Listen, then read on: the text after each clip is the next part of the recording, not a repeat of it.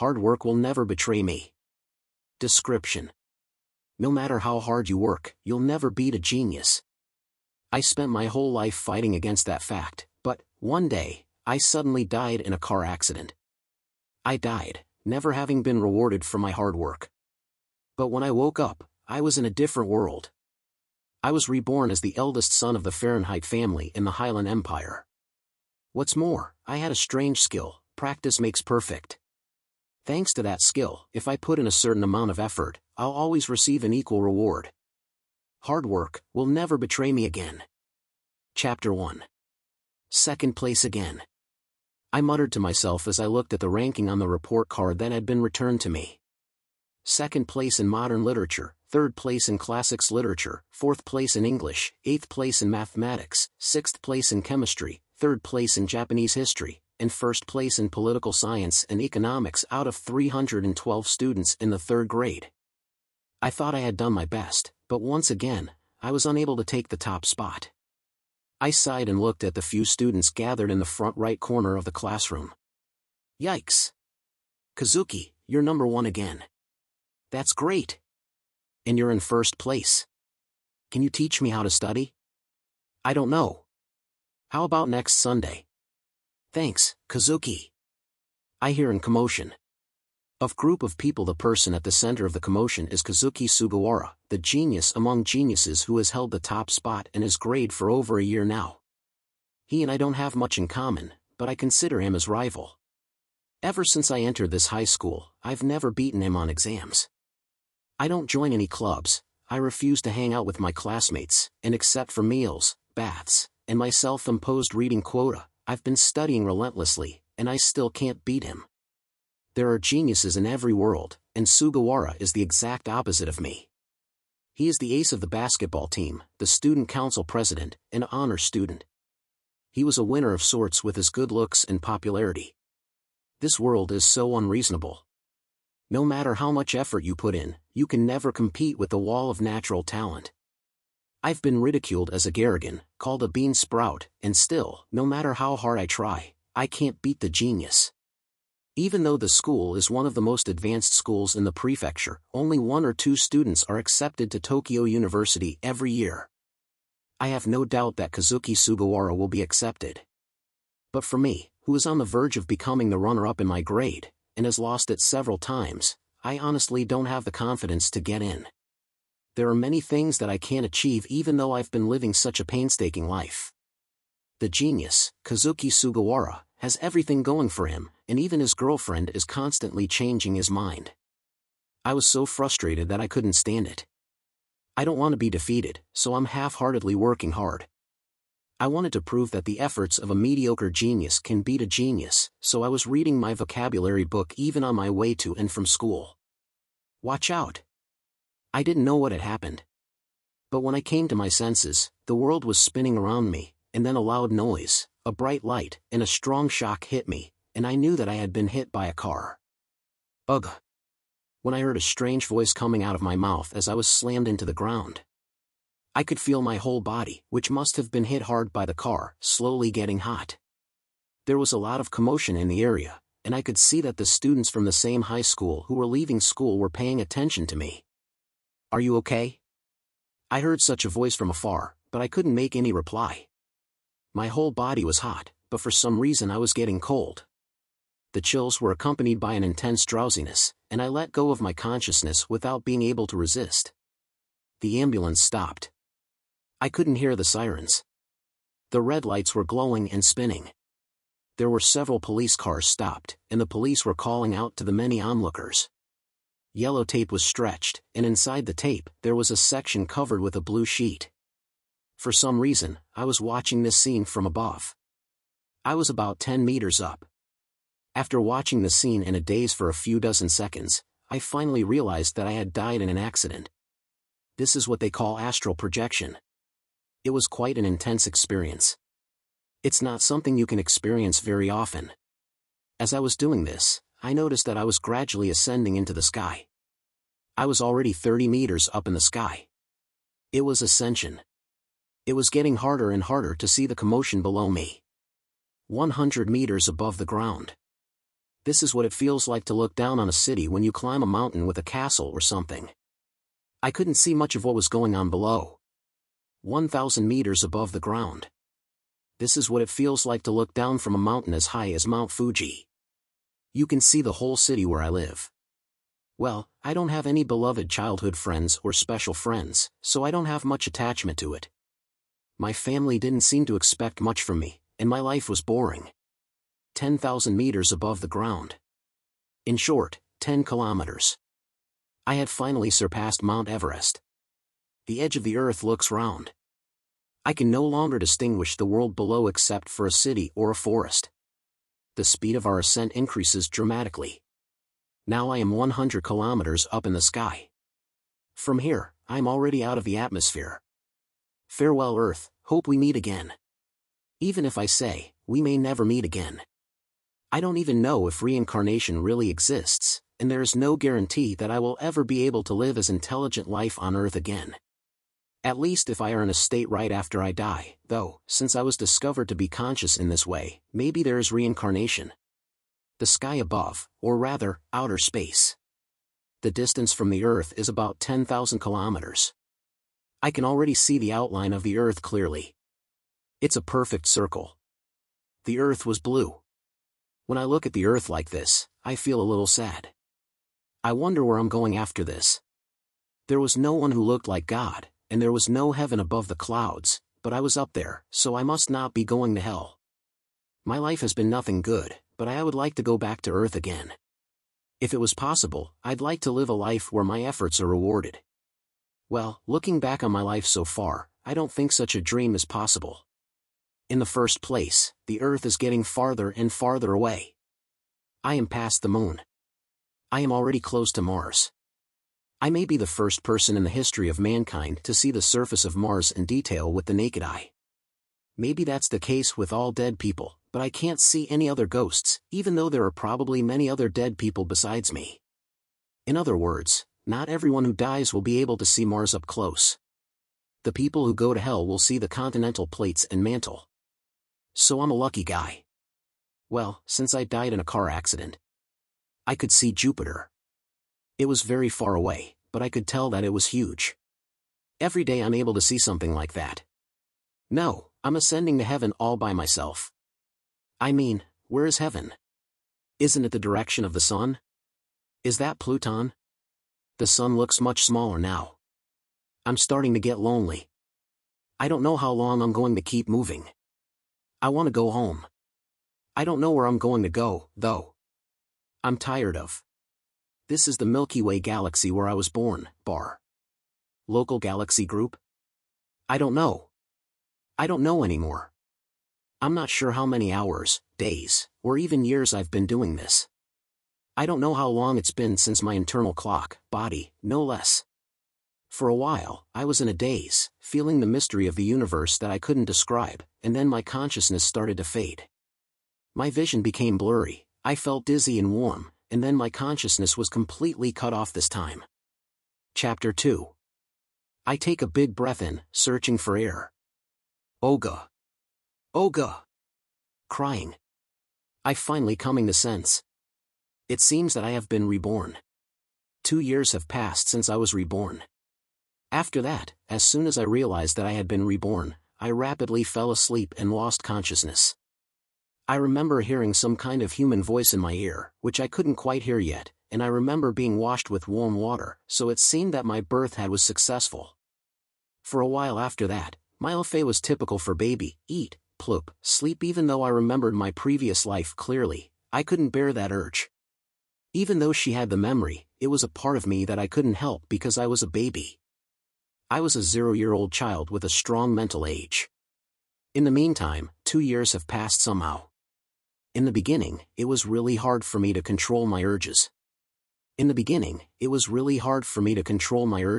Because I got hungry easily, pooped, and got sleepy every 5 minutes. The only emotions I had were pleasure and discomfort, so all I could do was cry or sleep. Recently, my mind has finally calmed down and I'm able to control my emotions to a certain extent, but it was really hard until I got used to it. I felt sorry for my mother and father, who would wake me up in the middle of the night, and I would poop as hard as I could and bite my mother nipples with my gums that hadn't grown yet. Thanks to this, my mother's pink nipples, which were young and pretty, became a little dull. Now, I'm 2 years old. I was now 2 years old, and I had reached a certain level of maturity, and although my speech was still a bit sluggish, I was able to carry out simple daily conversations without difficulty. Mom, I want TB1. Oh, Hal. Do you want to eat some rango nuts? Rango tabu. Rango fruit is a fruit that looks like an apple on Earth. It tastes and feels exactly like an apple, but for some reason, its color is a poisonous bright blue. It can't be helped that it's a toddler with a slurred tongue. Don't miss it. My teeth are all grown in, so I can eat even hard foods like rango. I loved rango fruit because it was one of the few natural sweet foods in this world where sweetness is rare. Now, my mother called me Halcoin earlier, but that's not my real name. My full name is Eberhard Karl-Heinz von Flensburg Fahrenheit, which is a long fucking name. As you can imagine from the inclusion of the word von, I've succeeded in being reborn into a noble family. From the very beginning, I was suddenly on the winning side of life. Perhaps the deeds of my previous life had been recognized by the gods, but I was far away from the strict family rules and family riots peculiar to noble families, and I had succeeded in leading a very comfortable life as an infant. My father was still very young at 25, but he was already acting as the head of the Fahrenheit frontier family, which was a little strange for me since I didn't have a father I could respect in my previous life. My mother is 22 years old, 3 years younger than my father, and I have an older sister, so she had her baby at 18. This would be quite unusual compared to modern Japan. She looks like a Scandinavian beauty with her white skin and blonde hair, and looking at her 4-year-old brother, who is almost 20, but very cute, I think I must be a very handsome boy. But to think that I was sucking on the nipples of a woman whose mental age is almost the same as mine, the sense of immorality is pretty bad. I don't get sexually aroused at all because I'm a baby. I was able to grow up to the age where I could walk on my own, but I didn't spend the last 2 years eating and sleeping all the time. Most of the time, of course, that's true, but I also did a lot of research to see if I was in the right world. The best example of this is the status screen. However, it seems that this is not something that others can see.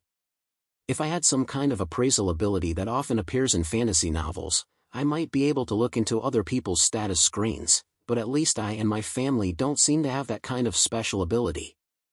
My sister begged my mother to show me my status, so I'm sure of it. This is my status. Eberhard Karl-Heinz. Von Flensburg Fahrenheit. Gender, male. Age, 2 years old. Life force, 12 out of 12. Magic power, 6354/6354. Physical ability 3. Intelligence 120. Magic attribute. Specific magic, shock. Specific skill, continuity is power. Chapter 3. Age, 2 years old. Life force, 12 out of 12. Magic power, 6354/6354.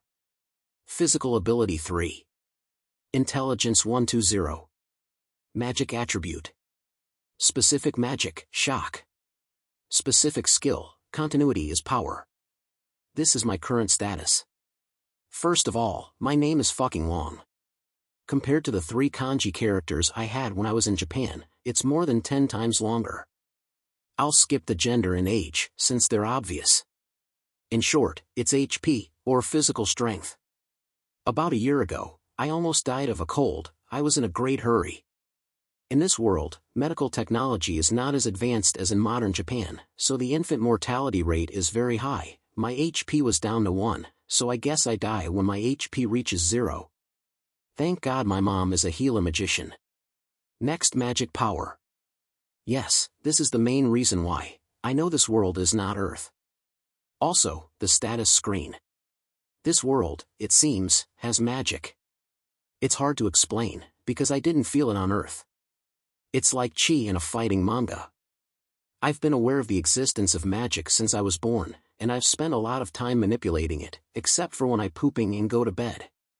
I started by sensing the magic power inside and outside of me, and as I moved it around inside my body, changing its shape, stretching it, compressing it, etc. I learned how to handle it, and as I repeated the process of circulating it inside my body and compressing it, I noticed that my magic power gradually increased. Over the next year and a half for the next year and a half, I worked hard to strengthen my magic power, and before I knew it, I had reached this terrible numbers. By the way, when you master the ability to sense magic power, you will also be able to sense the magic power that fills the bodies of others. As a result, I found out that my dad is around 4,000, my mom is 3,500, my sister is 100, and my mate is 85. My father never misses a day of training and repeatedly engages in mock battles with whom seems to be his subordinates, and judging from the fact that our family seems to be a martial arts family, I'd say that the mate's 85 is the average amount of magical power. It would be unbearable if my number was so monstrous that I was disowned for it. So the other day, I even developed a technique to hide the amount of magic power on the surface by compressing and sealing it deep inside my body. It's a skill that will come in handy in the future, so I'm glad I learned it while I still baby. Next, physical ability. 3 is a fair number for a 2-year-old. I can stand, walk, and sometimes run and make a mockery of myself, and even my 4-year-old sister can easily carry me. By the way, my father was more monstrous than me, and although I don't know the exact number because I can't use appraisal, he dragged a huge boar that looked like it weighed 2 tons lightly. I feel another world in this part of the world, back to our yard. If I'm the son of that father, I'm sure I'm going to be as muscular as he is. When I think about it, the fact that my previous life was so short makes me feel all the more excited. I'm not sure what to say. I'm thinking that it probably means IQ. There's probably no such thing as an intelligence quotient test in this world, but perhaps this status screen was not created by mankind. If it is being displayed by some kind of existence or phenomenon beyond human knowledge, it would not be surprising if an IQ index from the Earth is being used. By the way, 120 was my IQ when I was measured a few years ago. It's not a high IQ by any means, but I was ranked second in my grade at a preparatory school, so I can achieve a certain level of results if I work hard. I'm only 2 years old, so I'm sure I can improve my IQ even more with more effort. Aim for genius. IQ 200. The next magical attribute. I'm not quite sure about this one. I think it's something like the basic 4 or 5 attributes that you see in fantasy manga. No matter how much you think about it, it's just a guess, so read a book or ask someone to find out the details. Next, there is inherent magic. I'm not sure about this either. It's probably a magic that only I can use, and it's unique to me. But I don't know how to use it. I tried shouting, shock, in my brain. In my brain, I tried shouting, shock, but when I actually shouted shock, nothing happens. I was shocked, though, when I thought there was no one there, and when I shouted, there was a maid sister behind me, cleaning up. I was a little embarrassed by her smile as if she was looking at something cute. Finally, there is the unique skill of continuation is power. I believe this is the only and strongest cheat. This is because when you tap on the continuity is power part, a description appears as if it were a link.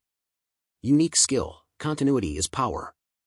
If the dust piles up, it will become a mountain, and thousands of raindrops will pierce even the rocks. Hard work always pays off, and as long as you continue to work hard, your abilities will continue to grow as well. Growth limit, none. The existence of this unique skill explains why my magic power is so abnormal. It seems that there is no lie in the explanation that the harder you work, the more you grow. Cheats are always a part of reincarnation in an otherworld story. You could say that it's a template. There are some hard mode players like No Cheat and Peasant Starters, but as I was already in hard mode in my previous life, I want to have fun and be a cheerleader in this life. At the very least, I want the world to be a place where I am rewarded for my efforts.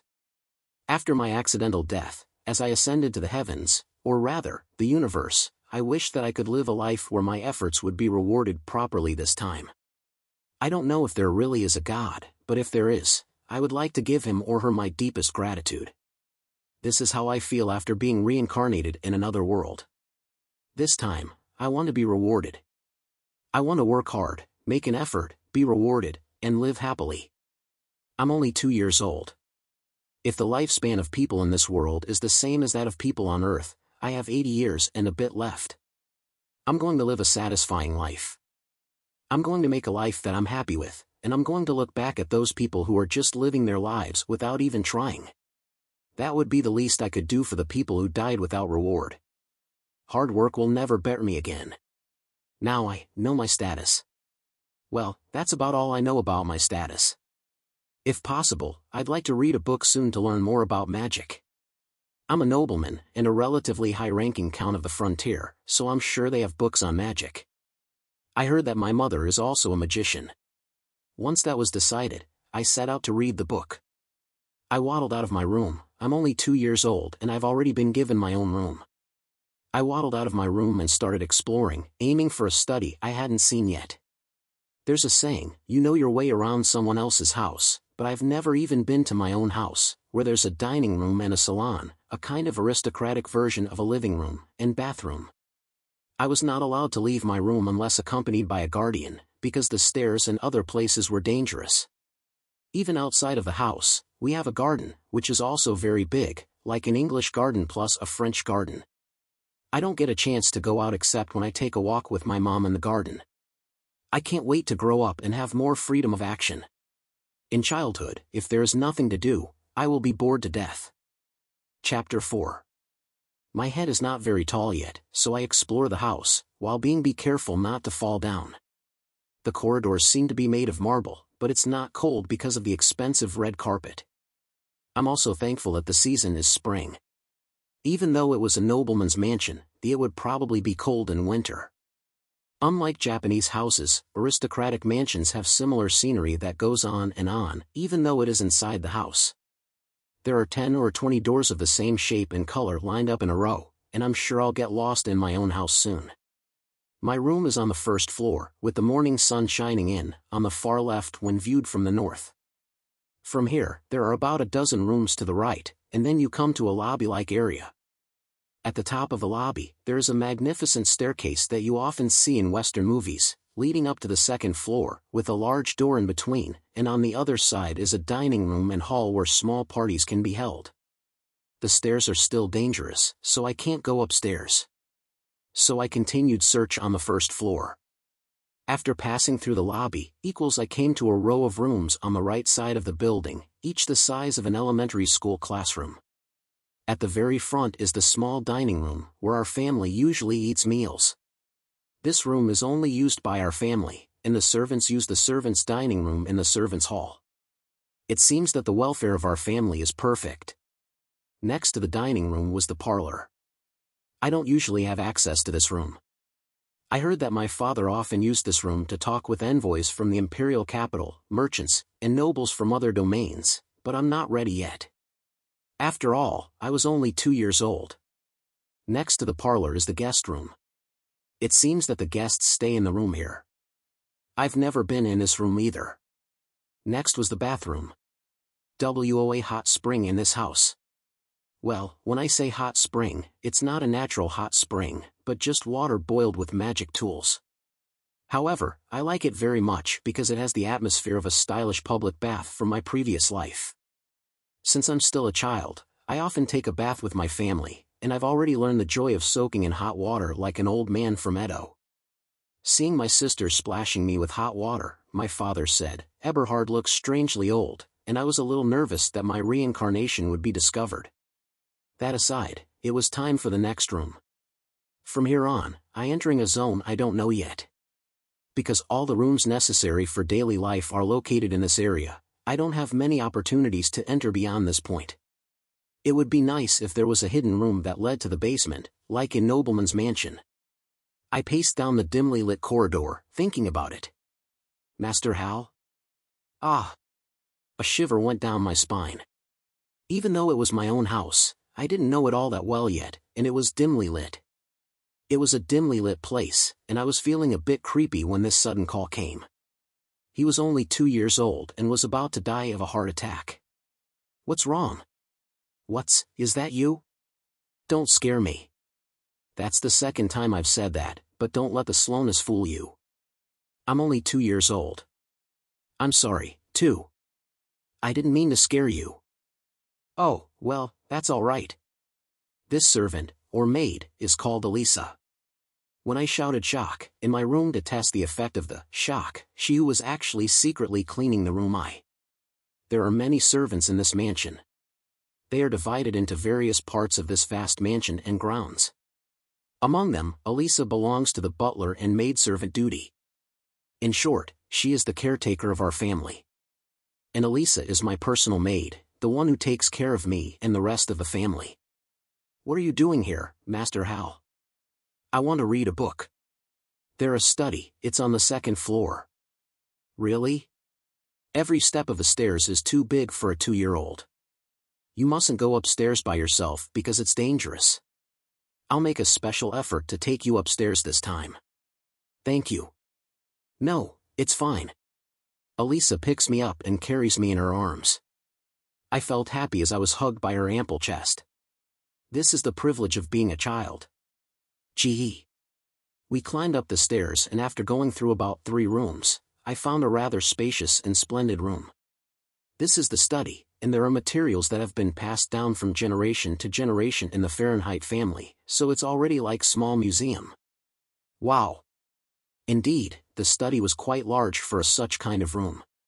The library was as large as an elementary school library.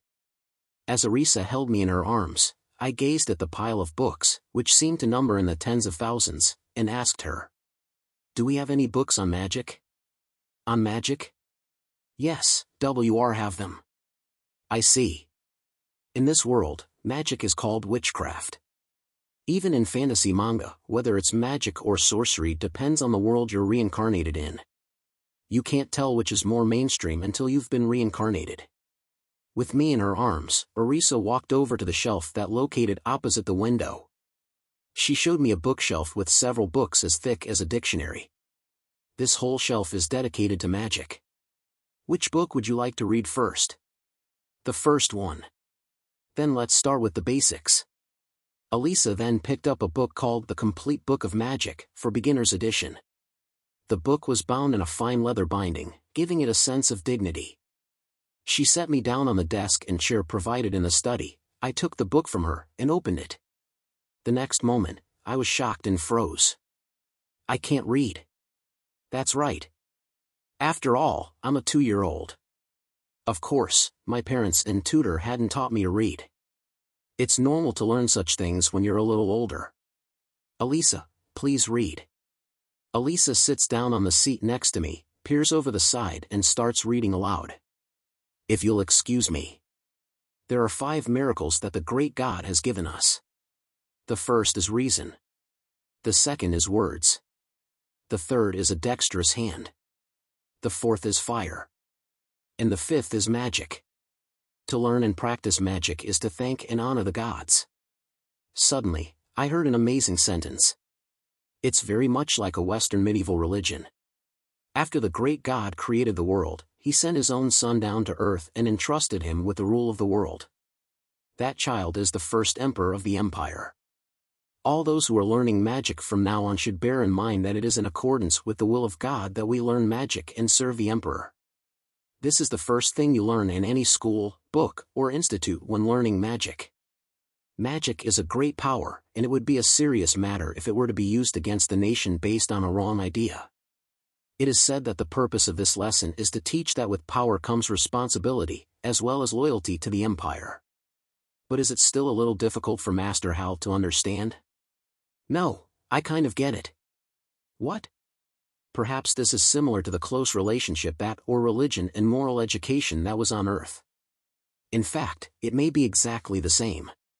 Churches and temples provide moral education to the people in the form of the teachings of God and Buddha. The powers that be protect the churches in order to protect the teachings that are convenient for the state. In this way, the sacred and the secular have maintained a balance in a relationship of holding and holding. It will be no different in this world. In fact, religious education is probably more important in this world than on earth because of the existence of the more mysterious power of magic. Do you understand what I just explained? Well, yes, read on. Yes. Then I will continue. In addition to non-attribute magic that does not involve attribute changes in magic, there are 4 attributes called the basic 4 attributes of fire, water, wind, and earth that require attribute changes. All people have one of these 4 attributes, although there are differences in their strength. The 4 attributes are assessed at the time of the 7 crown ceremony at the shrine. It is common to find out, but it is not always the case for those who can check the status on their own. Well, for ordinary people, the 7 crown ceremony. The 7 crown ceremony is a ceremony to celebrate the successful growth on the 7th birthday. Then, at the earliest, it seems that a priest is called to the house and appraised at the age of 4 or 5. By the way, I have a fire attribute. I can use magic, but... What? Master Hal-. What happened? It's a lie, isn't it? I was shocked again and froze. All people, with varying degrees of strength, possess one of these 4 attributes. The magic attribute that's shown in my status is non-attribute, T/N. Yup, I started playing one more series. Hope you will enjoy that one as well. Chapter 5. Non-attribute, that's what show my status. In short, I have absolutely no aptitude for attribute magic. The only possibilities left for me to use non-attribute magic and the unique magic of shock. All people have certain attributes that they are suited for, so why I have nothing? The clue to the answer is the difference between me and the rest in this world. I have memories of a previous life that are different from this world. Perhaps that has something to do with it. There must be a certain amount of information that can be stored in the soul, and in my case, because of the memories of my previous life, the memory that would normally be used to store information about magical attributes is being destroyed.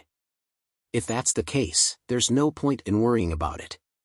So let's put that aside for the moment and think about the magic I can use. I'm sure I can use shock. If I can't use it in the first place, it won't show up in my status. The fact that it is displayed means that it is paradoxically usable. I'm sure I can use non-attribute magic as well. This is because there is a precedent that I have already been training in magic manipulation for 1.5 years. If I am not suited to magic manipulation at all, or if I don't have any magic power to begin with, then I may indeed not be able to use magic.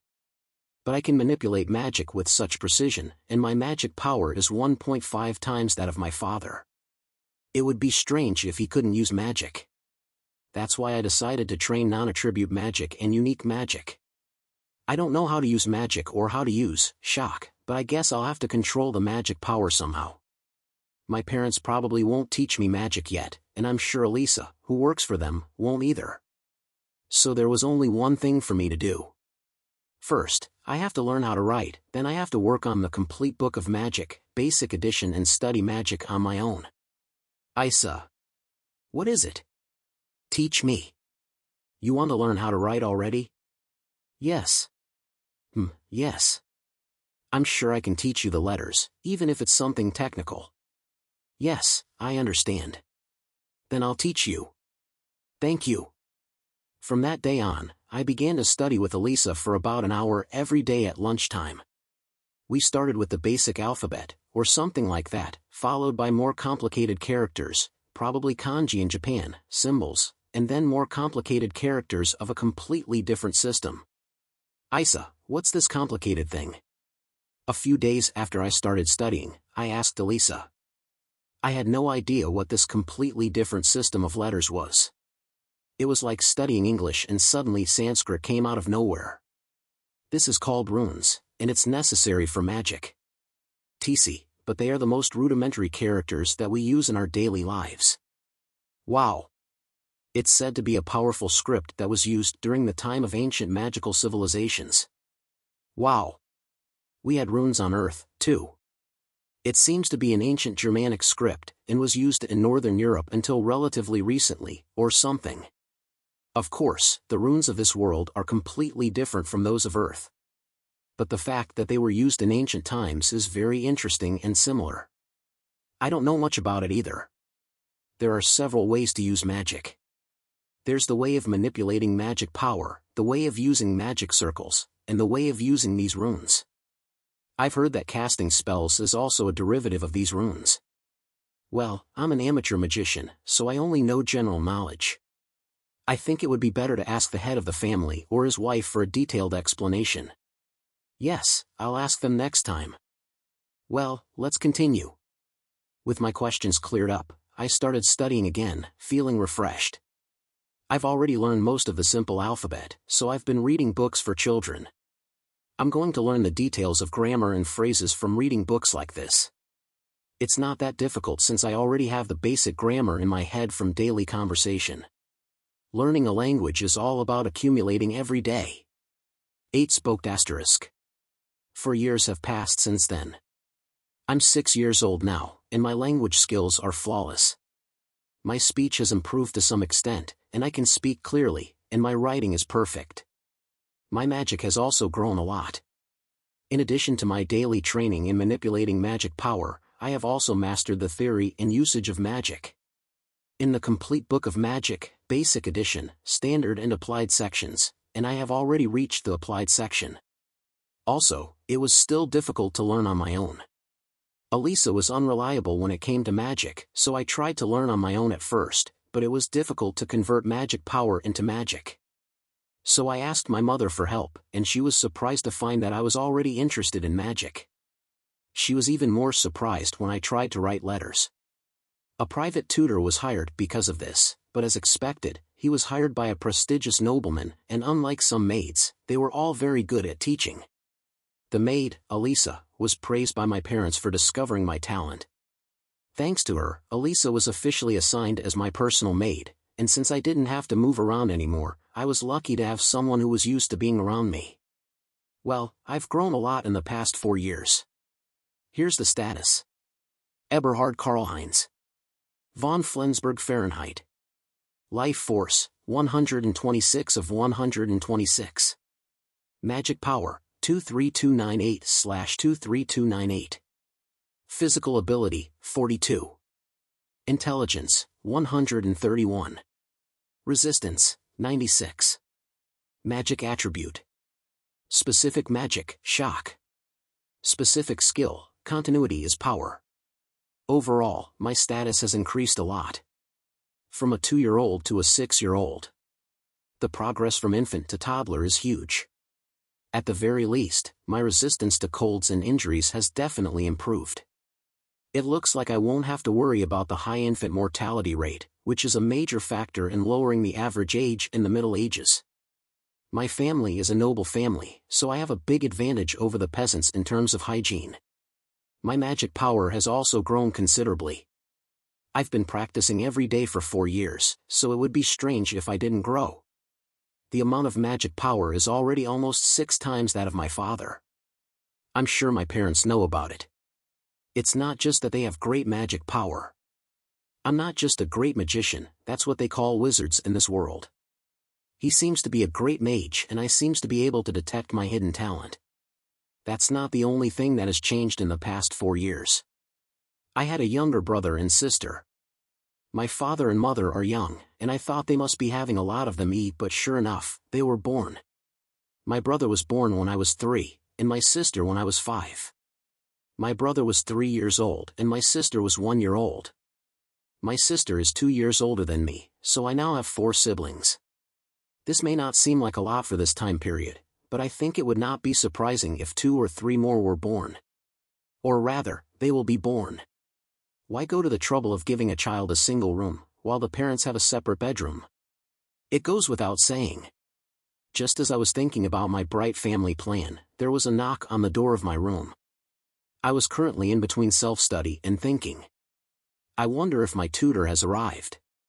I didn't have any plans for today. Master Haldash, are you here? It was Elisa's voice. Yes, I'm here. Come in. Excuse me. The door opened with a bang, and Elisa walked in. 4 years have passed since then.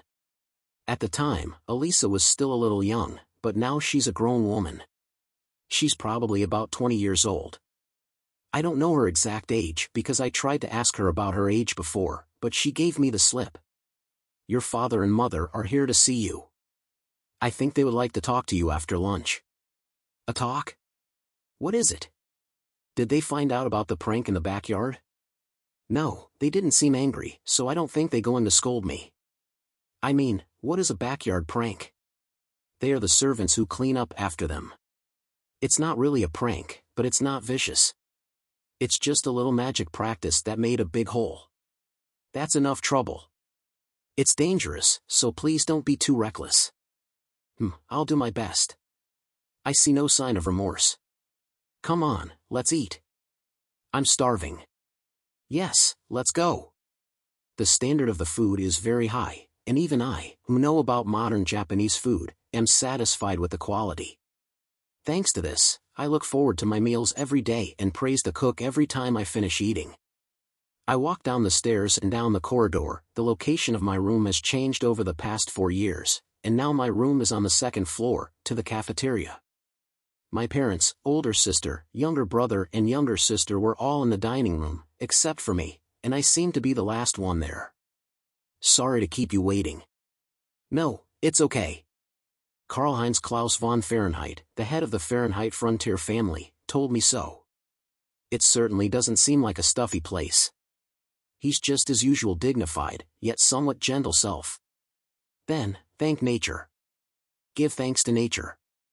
This is like itadakimasu in Japan, or amen in the West. Today's lunch consisted of stewed wildfowl caught in our territory and fluffy bread baked with high-quality wheat harvested in our territory. On the side menu was a salad that looked like something you'd find at a fancy restaurant, and something that looked like roast beef, not strictly beef, because it wasn't. But it was a cow-like creature. Even if it has iron horns. A few slices of roast beef, even if it has iron horns. Chapter 6. After a very tasty lunch and a cup of tea, Father opened his mouth. Eberhard. What is it? Even though he didn't seem to be angry, I felt a little nervous when he called out to me in such a formal manner. There's someone I want you to meet. Someone you want me to meet? Yeah. I want you to meet, or rather, I want you to be her friend. Her friend. In my previous life, I didn't have anyone that close to me, so the word friend has a certain amount of longing in it. It's not that I don't want to have friends. It's not that, it's just that I didn't have the time to make them in my previous life. As you know, the Fahrenheit Frontier Count family is a prestigious noble family that is responsible for the protection of the northern part of the empire. Yes, I know it. In addition to the 5 usual titles of Baron, Viscount, Count, Marquis, and Duke, there is a title Frontier Count in the Empire. Strictly speaking, there are 2 more titles, Knight and Quarter Baron, but these have a slightly different character from the usual nobility, so I will skip them for now.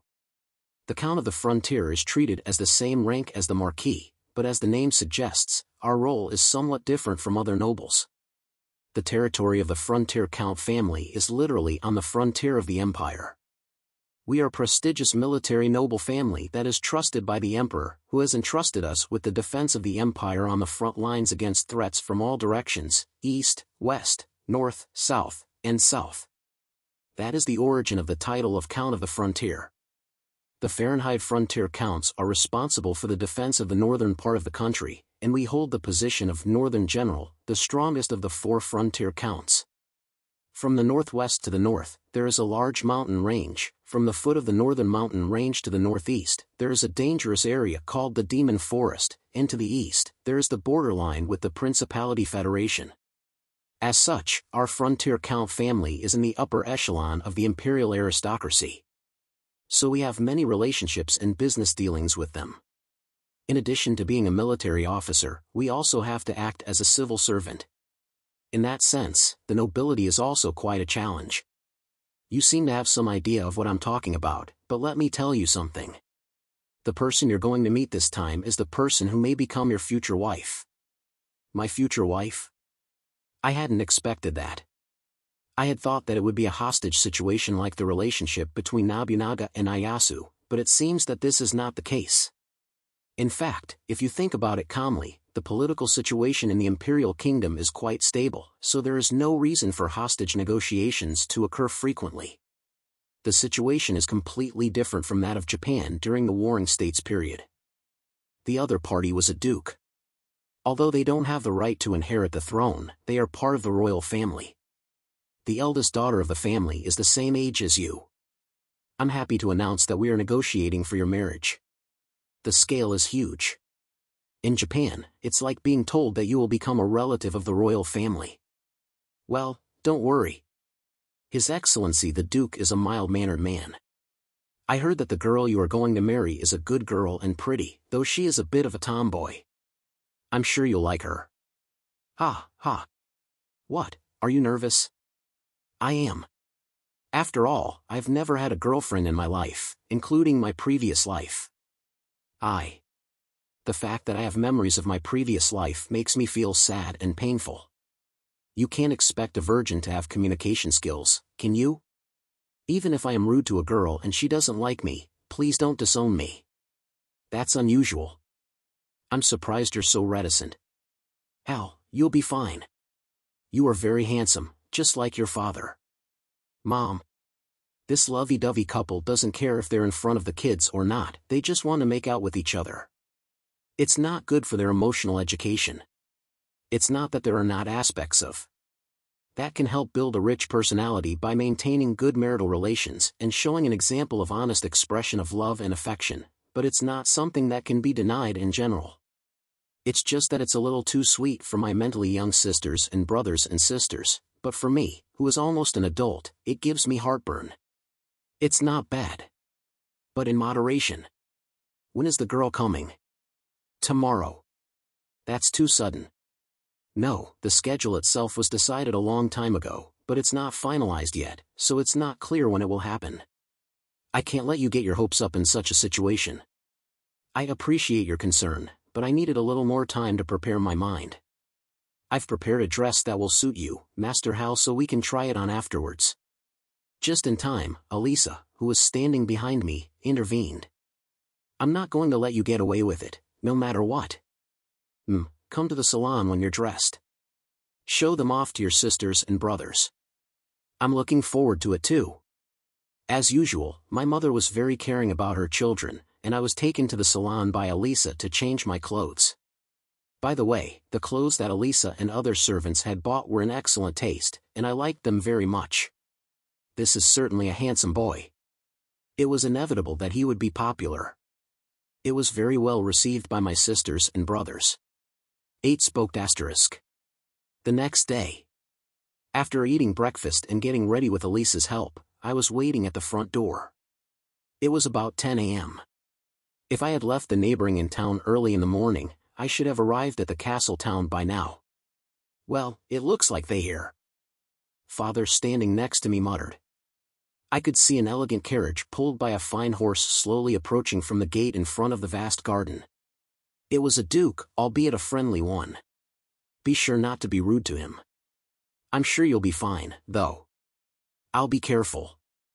I've already mastered detailed etiquette as part of my education in the noble family, and my mental age is mature enough to handle attentiveness without any problems.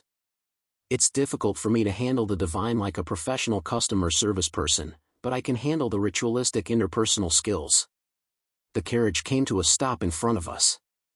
They got off first and opened the carriage door. First, a gentleman in his late 30s got out of the carriage, and then a girl about my age, actually, she seemed to be the same age as me, got out. I was shocked. What can I say? I get shocked often, but I don't think I've had this many shocks in my life. An elegantly designed dress with white ruffles. Light brown leather shoes. Her skin was white and porcelain like a bisque doll. Her blonde hair was gently curved and shone golden in the sunlight. Eyes like glass beads, clear and blue. I stood there like an idiot, vaguely thinking that this was probably what a fateful encounter would be like, but the greeting I had prepared had completely blown my mind. Hello. Good day to you. You're like a real princess. I was thinking about that in my foggy head. Chapter 7. Good day, to you. I witness a real princess and become completely rigid. In this life, I'm a real nobleman, but inside I'm a young virgin from the common folk. The greeting that I had prepared was blown out of my mind, and I was showing a face that was unreadable to noblemen. Welcome, Your Excellency. It's been a long time since I've seen you, so it's a great honor to see you here. I'm glad to see you are in such good health, North General. It is because of outstanding people like you that we can sleep with our pillows high. What are you saying? My work is only possible because of the Duke's strong support. Ha, you are too modest, Lord Fahrenheit. And this you're the legitimate son, Eberhard, aren't he? Just as I thought the old men were exchanging greetings with their aristocratic talk, they seemed to get along with each other well enough to call it social etiquette, so they probably meant it. The contradiction came to me. Yes, this is my eldest son, Eberhard. Eberhard, and I am very glad that you care for him, even though he is not a perfect. I've heard that he is quite brilliant at such a young age. Whenever I hear gossip about him through social gatherings, I am always impressed by the fact that he is the son of Lord Fahrenheit. T-Hat's too kind of you to say. It would be better to say hello to her. I'm sure you'll understand. You can't stay in a daze forever. The first time we met I am, Karl-Heinz Klaus von Fahrenheit's son, Eberhard Karl-Heinz von Flensburg Fahrenheit. I is still in my infancy, but I look forward to working with you. Well, I am Lagarde von Bernstein, the head of the Duke of Bernstein, which is located next to your father's frontier county. I am delighted to have made the acquaintance of a young man with such a promising future as yours. That's very kind of you to say. I'm sure the language is fine now. I don't know how great a duke is, but his aura is clearly different. I feel that my father is great as general, but the duke is even greater. Well, he looks about 10 years older than my father, so I guess the difference is due to his age. Then the duke called his daughter who was waiting behind him. Lily, come here. Yes, father. The girl called Lily walked up in front of us, bowed gracefully and said in a beautiful voice like a bell rolling. I'm Henriette Lily von Bernstein. I the eldest daughter of the Dukes of Bernstein. Please make my acquaintance. Thank you for your kindness. I look forward to working with Jan. Nice to meet you. I don't know what to say in this situation. What should I say to the Duke? But she was a 6-year-old girl, the same age as me. It would not shorten the distance between us even if I returned the greeting in a strange and elaborate manner. And moreover, she might be my bride-to-be. I thought it would make a better impression if I was friendly. That's why I dared to reply softly. What came back was an indescribable laugh. I don't know if I succeeded or failed. Seeing us like that, His Excellency the Duke opened his mouth. And now, we have something important to discuss.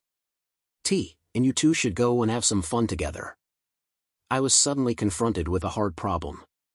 Do you want me to be alone with a girl? Is it okay if I don't have an escort? Nice assist, old man. I'm not sure I can hold a conversation without at least mixing in Arisa or one of servants. This is your house, isn't it? Then there is no danger. Or do you feel uneasy about being alone with me? No way. You two are going to have to get along. I know, uncle. Let's go, then. Yes, let's. It seems that it is the dukes who are thinking more positively about this engagement. 8 spoke asterisk. So, let's go, shall we? Where are we going? I turned to Lily with a cold sweat on my back, shoving myself as hard as I could inside. This is the first time I've seen her up close and personal, and she's so pretty and beautiful that I can't believe she's from this world. The garden we saw on the way here was so beautiful, I want to look around some more. What? The beautiful voice that sounds like a rolling bell is still there, but the tone of voice has changed. That was just my way of talking to people. My father gave me a lot of cajoling to learn it better. I guess we're all the same when it comes to learning manners. I was surprised because I thought the Count would be more powerful and scary, but you are such a cute boy. Cute? Can I call you Eberhard? Hal is fine. Can I call you Lily? Yeah, sure. Hal's kind of cute. Don't say cute to a guy. It's not so bad when it's said by a relative's aunt, but when it's said by a girl of the same age, 6 years old. If it's said by an aunt, it's a little depressing. I'd rather have a girl say, "You're so cool." It seems that my baby face like my mother's had an unwanted effect on me here. Anyway, I was glad that she was more frank than I expected. I would have been in trouble if she had continued in her distant mode. Well, there's a lot more to show in the garden. I've done some work on it myself. I've been walking around the garden a lot since I was a baby with my mom. And since I've been able to do things on my own, I've built a lot of secret bases in the backyard. No matter how old a man gets, he always loves secret bases and things like that. It's great that I'm a kid now, so I can play like that without hesitation. I would love to show Lily the beauty of my secret base, and maybe we can build our own base together. Shall we go? I couldn't help but hold out my hand, as I do when I walk with my sister and brother. My sister is still a baby and can't walk. It's like a date, isn't it? I was so nervous, but I couldn't pull it back now that I had offered my hand, so I made a delicate face and started to stiffen up again with my hand halfway out, a situation I didn't understand. Let's go. Fortunately, for me, Lily, who was still a child, holding hands with a man did not seem to be a particularly serious event. She grasped my hand back in a normal way and wrapped her soft hand around mine with the high body temperature characteristic of a child. She's cute. I was a little nervous, even though I was over 20 years old inside. Do I smell like a criminal? It's okay, I'm the same age as you. Chapter 8. Wow! Lily's eyes sparkled as she ran around the flower garden. Although her tongue was lisping in some places, she was able to greet us with a firmness that was frightening for a 6-year-old, but it seems that there are parts of her that are appropriate for her age. She looked just like a 6-year-old girl as she happily played with nature in a garden full of colorful flowers. She was so cute that I would love to take pictures of her if I had a camera. I'm not a pedophile. But unfortunately, there were no cameras in this era. There is apparently a magic tool called a telephoto camera, which has a camera-like function using magic, but it seems to be terribly expensive, to the extent that even the legitimate son of a great nobleman cannot easily obtain one. They are using to record the historical buildings of the empire, or when important meetings and ceremonies are held, they are taken by photographers who report directly to the imperial family. The few photographs that were taken can only be accessed by going to a reference library like the Imperial Library. It is said that they have letterpress printing technology, but they don't have the technology to do fine and advanced printing like photography, so I guess that's to be expected. Well, what can I do if I don't have a camera? I'll just have to capture it in my mind. If things go on like this, she'd probably become my wife in the future. It's nice, isn't it? I feel like we're childhood friends. We'll play a lot, and grow up together, happy, worried, sad, and laughing. It's a feeling I couldn't experience in my previous life, and it makes me feel very warm inside. Hey, isn't there anywhere else good to go? Lily, who had been repeatedly rolling around on the lawn beside the flower garden in a manner unbecoming of a duchess, asked me if I had anything more interesting to do, as if she had grown tired of that game. Her expensive white dress is covered in grass and I can't even look at it. She's cute, but she's still a kid. Alright, let's go to my secret base. Secret base? It's a secret from adults, Jay. It will be our secret place. What? I don't know what is it, but it sounds fun. Lily came running up to me with the grass stuck in her hair. I shook her hand and walked to the backyard. It's time for me to show my manly wiles. Wow, this is amazing. Did you make this, Hal? Yes, I did. Isn't it amazing? Lily was surprised to see the secret base I had built. In front of me stood a pit dwelling that looked like something out of a history textbook. I worked hard on it for about a year, and I'm proud of it. A pit dwelling. It may not be as stylish as a log cabin or a treehouse. But in terms of convenience and practicality, it's a wonderful place that can't be compared to other. First, convenience. With a treehouse, you don't have to go up and down the trees. Besides, considering that I'm still a kid, I'd probably reject a treehouse because of the danger of falling. Next, practicality. Treehouses and log cabins are very difficult to build. In fact, they didn't appear until much later in human history. On the other hand, the pit dwelling appeared in ancient Japan very early on. And until the Heian period, 794-1185, they were functioning properly as dwellings for farmers. The ease of construction and practicality of the pit dwelling is proven by the history of ancient Japan. And last but not least, let's not forget the romance. This is the most important thing. Log houses are certainly good. If a log house suddenly appeared in the middle of the forest, you could have a fantasy that a witch living in seclusion might be living there. A tree house would also be uplifting, like an athletic activity in a forest park. But that's not good enough. Log houses and tree houses are both houses. They are not secret bases.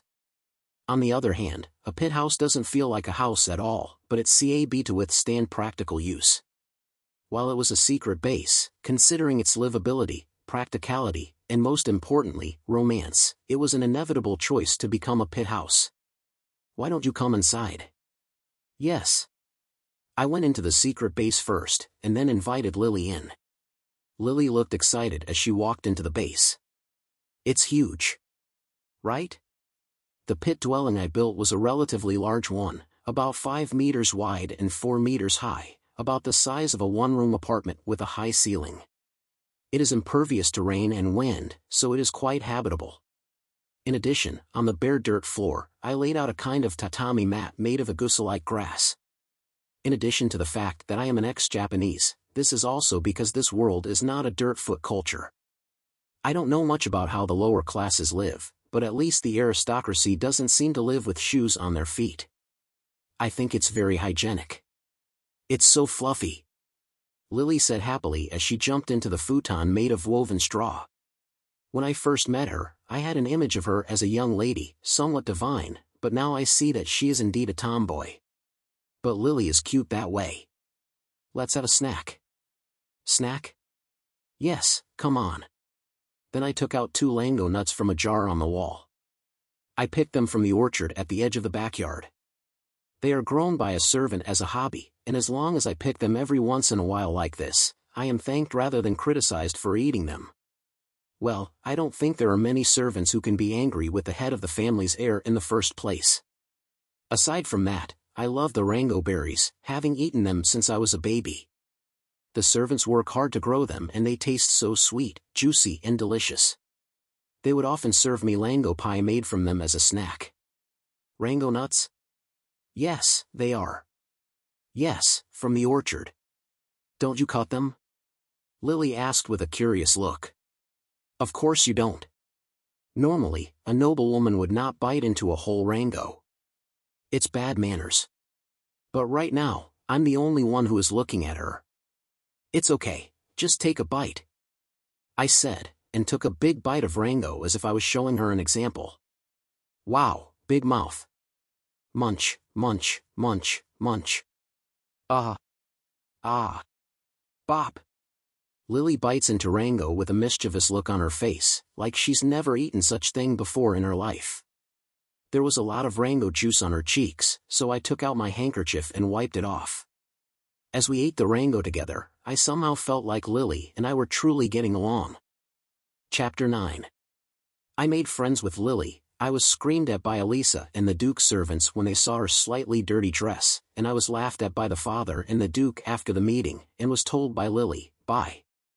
The Duke and the others left after saying a farewell that was far from the ladylike greeting they had given me at first. I went back to the mansion and went to the salon as my father told me to, where he sipped his tea and told me with a relieved expression on his face, the engagement is done. The engagement is now official. Lily is officially your bride from now on. I'm glad. I patted his chest as he said it with a satisfied look on his face. What, you already fell for her? I'm not going to fall in love with her out of the blue, though I skewed. It's just that she is the daughter of the Duke. It's good that I gotten to know her, but if the engagement goes through, it'll be like it's my fault. What, you're just a kid, why do you care about that? I can't help it, I'm curious. By the way, in the monologue, I use I, but in front of my family, I call myself I. There is such a thing as changing your first name depending on the person you're talking to, isn't there? Anyway, you're going to get married. You're lucky you don't have to worry about your future wife. That's right. I'd be proud to have such cute bride. You should be grateful to me for finding you such a lovely bride. He said jokingly, and I laughed and thanked him. Well, it was my power that won the girl's heart. That's my boy. You are really charmer. You're praising me too much. Ha ha. I knew that father, who joked around so much, was actually a great man. I asked Elisa and the other servants, my mother, and sometimes him, and I also went through the books in his study to find out more. According to him, he is the strongest of the 4 generals, also he is a hero who defeated a demon when he was young. He was the commander of the Kingsguard Knights, one of the 3 most powerful divisions in the Empire. And he is one of only 8 S-ranked warriors in the Empire. There is no shortage of anecdotes, but they all seem to be true. He sounds like a hero from a story, but it's strange that this man my own father. I don't feel that way at all. Well, I guess that's why the highest-ranking nobleman like the Duke of Bernstein would willingly ask for an engagement. The people around me, including the big aristocrats, have decided that it would be beneficial for them to have a relationship with a man named Karl-Heinz and the Fahrenheit Frontier Count family. I'm going to inherit such a frontier family in the future. I need to be strong so that I won't be laughed at for being my parents' 7th son, and so that I can protect a lovely fiancée like Lily with my own strength. I'm going to train. Now? It's getting dark. Don't worry. I'll be back before dinner. As the eldest son of a frontier family, it's all very well for you to work hard to improve yourself, but don't get too carried away and destroy the garden. It's a big place, but it's still ancestral land. Well, I'll be careful. What's with the fluffy answer? Well, good luck with that. One of these days I'm going to give you a lesson. Really? I'll look forward to it. After saying that, I headed for the backyard. The backyard of my house is huge. From the woods where my secret base is located, to the small orchard of Oka, to the densely forested mountains, all of it is within the grounds of the Fahrenheit Frontier family. The one I'm going to now is one of the mountains I often go to when I'm doing my training. It's the mountain behind the house where Elisa told me not to make a hole in the garden. It's my own training ground where I've been training for the past few years. 8-spoked asterisk. It's a small mountain about 100 meters above sea level, about a kilometer from the Fahrenheit residence in the direction of the backyard. It's a small mountain, about 100 meters high, and it's as unique as you'll find in the mountains of rural Japan, but it's a mountain that I'm more attached to than any other. There's a beast path that leads from the sparsely wooded area at the foot of the mountain to the mountainside. Although I call it a beast, the person who created this path is none other than myself. I followed the beast path until I came to a point slightly above the mountainside. There, I found an open space about the size of an elementary school gym. What was unique about it was that there were countless holes in the ground, trees, cliffs, rocks, and everywhere. Some of the holes are tens of centimeters in diameter, while others are several meters in length. These holes were the product of my 4 years of training, and they were proof of my strength. Let's do one more set today. I took a deep breath and calmed my mind. The next moment, I jumped.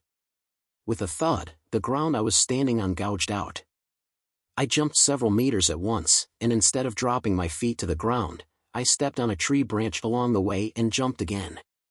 I jumped through the trees, gouged the ground, ran up the cliff, jumped over the big rocks, and climbed up the mountain.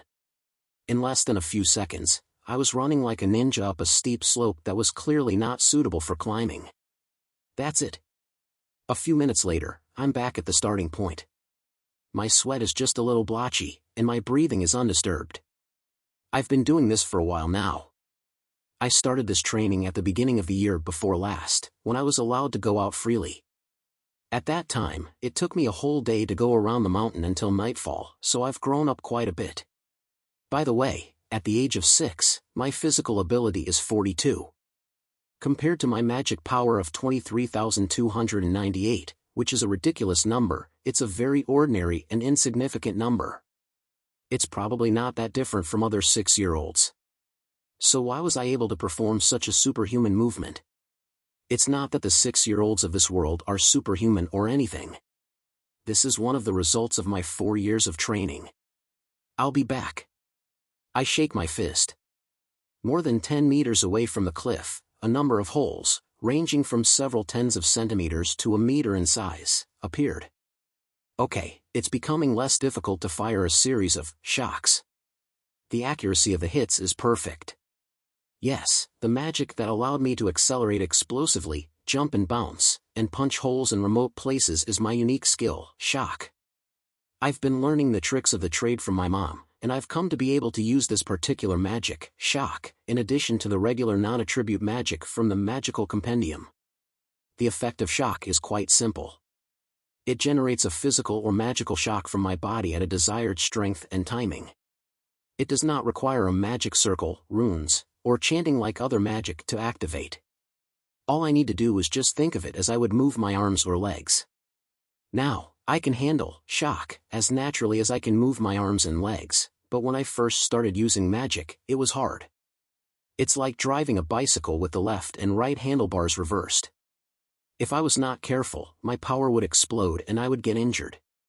Since I was still small, my mother was very worried about me, and she would get angry with me many times. In the end, no matter how many times I told her, she wouldn't stop practicing, so she started to watch me all the time.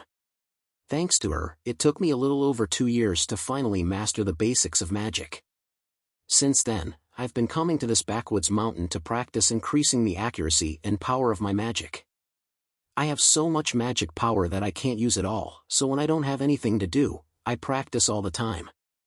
Unlike when I was living on Earth, I can feel that the more effort I put into it, the more it becomes my ability, and I am really enjoying my daily training. However, I'm starting to get a little bored with the monotony of everyday life. It's time for a change. I've never been allowed to leave the grounds of my house, but now that I'm 6 years old, I'm going to ask my dad if I can go outside of the grounds. I want to expand my world. Chapter 10. One afternoon, a long, quiet breeze was blowing. I was with my father in the training area of our house. I have a vague idea of what kind of training you do in the mountains behind our house, and I know that you're unusually strong for a 6-year-old. But I'm not gonna lose. Come at me with all you got. You're not getting any younger, so don't get hurt. You're right. I'm 29. I'm only 6. Ha ha. So much for laughter. The next moment, a tense air flowed around us. What we were doing now was martial arts training as part of my noble education. The Fahrenheit family is a military aristocracy family that is responsible for the defense of the northern part of the empire as a northern general. As the future head of the family, I also need to be skilled in martial arts. That's why I'm training.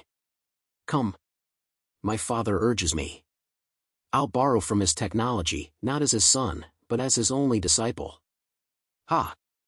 I generate a shock in the sole of my foot and approach my father with explosive acceleration. However, he also dodges with his superhuman physical ability and throws a counter-attack with his wooden sword that held in both hands. In order to dodge it, I release a shockwave from my left palm, forcibly change my stance, and then turn around and swing the wooden sword in my right hand as if I were reaping off his feet. Not bad. Seeing this, the father shouted in admiration, but by stepping on my wooden sword with his right foot, he was able to catch the attack without difficulty and swung the wooden sword down in one stroke from the upper stance. Ah! I immediately let go of the wooden sword I was holding and used the recoil of the shockwave from my left hand and both feet to distance myself from my father's attack. He calmly readjusts his wooden sword and cuts off all the impact bullets that hit him. Oh my God! No matter how strong he was, I didn't think that he would be able to slice through the impact bullet with a wooden sword. I aimed at the gap after the attack and fired at the fastest speed I could. As long as this didn't work, I probably wouldn't be able to defeat him with the shock bombs no matter how many times I shot. Nice move, he said, but he was not happy at all. I couldn't get him even a scratch. This was no good at all. Losing my wooden sword, I thought about what I could do with my bare hands. Impact bullets are no good. If I really try to shoot them, I will end up getting cut. Close combat is no good either. The non-attribute magic I use, body strengthening, is no match for my father's extraordinary physical abilities. In the first place, my non-attribute magic is not enough to damage him. After all, the only way to deal an effective blow is with my own magic, shock. What should I do? How to use shock? The point is that I can't be cut, I can't be avoided, and I can only be shock from a short distance. Then how about this? After finishing my strategy, I faced father who was waiting for me in a disciplined manner and put my hand on the ground. The plan was to shake the ground. Good idea. But it won't matter if he will move faster than that. If the ground is going to be shaken, then let's attack it before it shakes. It's a brainy idea, but just thinking about the over-specified physical ability to carry it out is terrifying. But this time, that brainpower was to my detriment. I am a child in appearance, but an adult in brain. IWLL be a great soldier, Eberhard. Father is rushing at me at a speed that I can't even see. Of course, I can't avoid him. But as I watch him, I smile at him. The next moment, he seemed to notice something. A look of impatience crosses his face. But it's too late. He can't stop at that speed.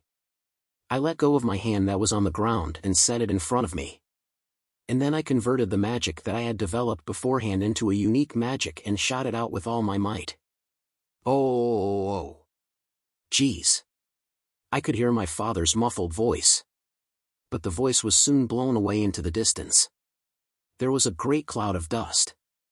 I released a weak shockwave to dispel the dust cloud, leaving a 10-meter-long scar in front of me that looked like the ground had been gouged out. I've won. I declare victory. Looks like I won.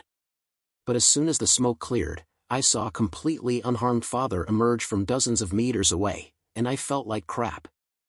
I thought to myself, well, that's a good idea. I were bluffing when I tried to shake the ground. You're unharmed. Well, I can't lose to my son yet, but I'm going to let you win.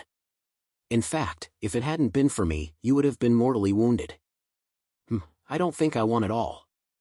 No, I'm rather amazed that you fought this long without using any body-enhancing magic. Are you really 6 years old? You're getting stronger. Before I knew it, he was right in front of me, patting my head. I'm not sure if I'm happy, frustrated, or embarrassed, but I can't help but make an impatient face.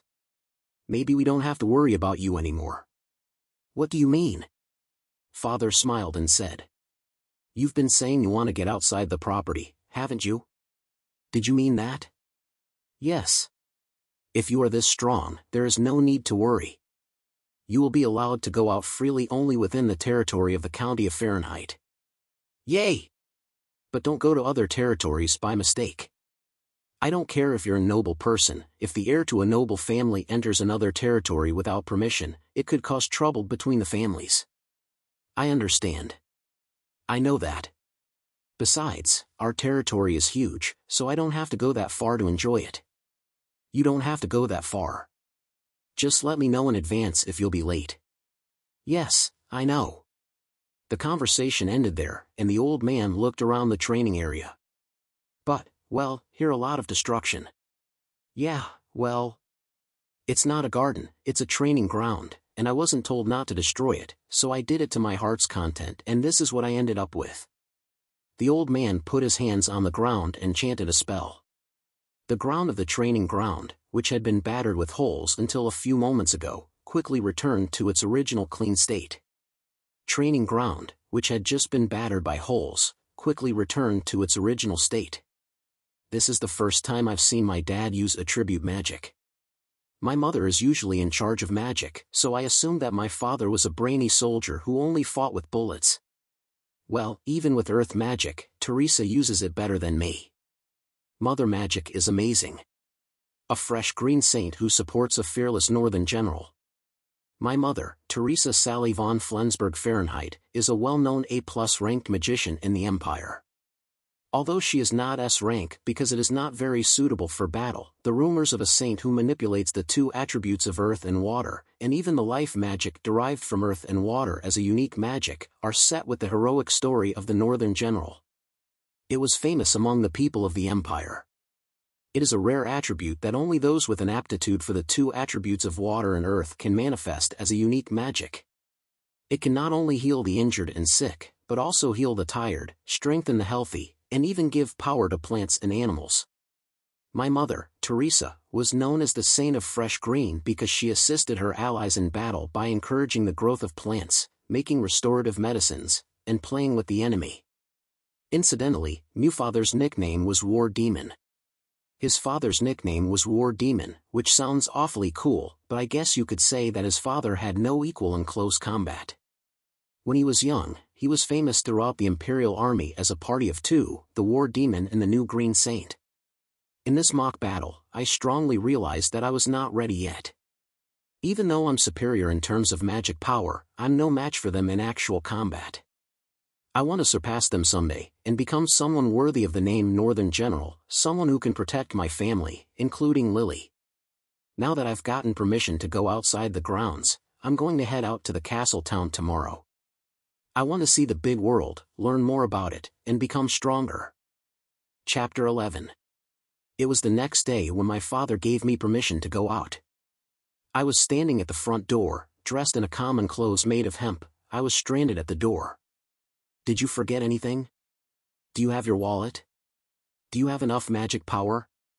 It's just a short walk to the city, so if I forget anything, I'll come back for it. If I forget your wallet, I'll come back for it. It's not like I will fighting in the city, so you don't need to worry about my magic. I know you're strong, Hal. But I'm worried about you. Should I come along with you? It has already been about 30 minutes since I stood in the doorway. I'm glad you're worried about me, but I would lie to go alone.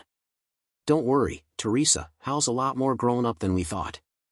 And if he will get into some trouble, it's just another experience of failure that he needs to grow up. As long as we don't have to worry about him getting hurt or kidnapped, we should just smile and send him on his way. Nice dad. Keep up the good work and give me some cover fire. Is that so? I'm kind of sad that you're going away from me. You're overreacting. I'm just going to the castle town. Hal, this is the first time you've seen the outside world, and unknown people that you've never met before. Seeing the people of the city differently than the nobles and merchants is a way to learn for your future. Now is my chance. I'm off. Yeah, go ahead. Oh, wait. Hal, be careful. Yes. I reply as I run towards the gate. The only time I've been out of this gate was about half a year ago, when my father took me to the shrine to say hello. Aside from that, I've never left the grounds of the castle of the Fahrenheit family, so today is the first day I'm taking my first steps into the world. It's like a second birthday for me. Oh, my dear boy. How unusual. Are you going out? As I walked up to the gatekeeper, who was also a servant in our house, spoke to me. He doesn't usually talk to me, so it's refreshing. Yes. My father has finally given me permission to go out. I'll try to be home by dinner. I see. There are patrolmen patrolling the streets, so I'm sure the streets of Heidberg are quite safe, but please be careful. Thank you. I thanked the gatekeeper and stepped out of the gate. I remembered the excitement I had felt as a child when I was still in Japan. I felt this way then, as well. The sky was blue and the sun was bright, just like now. Even though I had left the gate, the castle town did not immediately spread out. The Fahrenheit family's mansion is not a mountain castle, but it is not a mansion in the middle of a city. Think of Heiankyo. The city is spread out in a grid pattern, and the inner palace, where the emperor resides, is located on the northernmost side. Heidberg, the capital of the Fahrenheit frontier counties, also had a similar structure, although it was not a strictly grid-like city. That's why I had to walk for a while after leaving the mansion to reach the city. Or, to put it another way, if I could reach the Lord's mansion right from the city, it would be a very bad situation in terms of security. The security system of our house is twofold, the inner gate and the outer gate. I strolled along the path leading from the inner gate to the outer gate. There is no one around me. I arrive at the outer gate. I go to the door by the gate and open it from the inside. Young master? The gatekeeper calls out to me again. This time there were two of them. I've been given permission to go out. I'll be back in the evening. Oh, I see. Take care. Take care. The gatekeepers saw me off and I stepped into the city. In front of me was a beautiful city that looked like middle modern Europe. Oh. Beautiful 5-story stone buildings lined up in a straight line as if they were in an orderly fashion. The road was wide, like the main road in a modern Japanese city center. Horse-drawn carriages and people were moving left and right along the road, going in any direction they wanted. It was another world. It was an impressive sight. Some of the carriages were pulled by huge lizard-like dragons. I wonder if they call it a dragon carriage. It's awesome. Most of the people walking around seemed to be normal people, but every once in a while I would see people wearing beast ears that were clearly not cosplay. Apparently there are beastmans in this world. I was shocked to learn this for the first time at the age of 6. At this rate, there might be elves and dwarves, too. I left the Fahrenheit family area and headed straight along the main road, which was as thick as Suzaku Boulevard in Heiankyo or the Champs-Élysées in Paris. Apparently, there are many public buildings in this area, such as government offices and libraries, probably because of the proximity of the Lord's mansion. Many of the buildings we saw were very stylish and seemed to be of a high social class. I guess I don't have to worry about the safety of this area. After a while, the streets gradually become more crowded and lively. If the area I was in before was like Ginza or Marunouchi, this area is more like Shinjuku or Shibuya. The buildings are still tall, but they look more like high-rise apartments than office buildings. The first floor of each building is occupied by stores, and you can see many people coming and going. Welcome. We've got fresh meat from today. Freshly baked bread. How about some exotic spices? Exotic spices. Buy it and you won't regret. I turned a corner and came to a narrow alleyway. The alleyway was lined with stalls and looked like a marketplace. The density of the population jumped, and I walked down the street, careful not to bump into any passers-by. It reminded me of Amyoko in my previous life, where a huge number of people were walking in the narrow streets, and the old men were shouting and advertising their products. The world may be different, but there are still similar scenes. Hey, kid. Would you like some skewers? What? As I was walking, I was talked to by an old man who was cooking some kind of meat skewers. It was cooking nicely and smelled very delicious. How much? 150 Ls a stick. Can I have 2? 300 Ls, please. I take out 3 100 EL coppers from my pocket. Thank you. I walked down the market street, munching on the skewered meat I had received. The meat was crispy on the surface and well done in the middle, but still juicy and, to put it mildly, excellent. The sauce was not soy sauce based, but it had an addictive flavor like exotic spices, and as someone who usually eats good food, I had no complaints about its quality. A 6-year-old stomach would be full in no time after eating 2 skewers of grilled meat. As I strolled along the street, going this way and that way to rest our stomach after the meal, I came to a noisy section of the street, even though there were few people walking around. There were only a few people walking on the street, but there was a lot of shouting and metal clanging. The noise was coming from the houses that lined both sides of the street. It seemed that this was the area where the forgers lived. I was curious, so I peeked in through the open door and saw a group of muscular men, sweat pouring down like a waterfall, swinging hammers at the glowing red iron. Is so cool.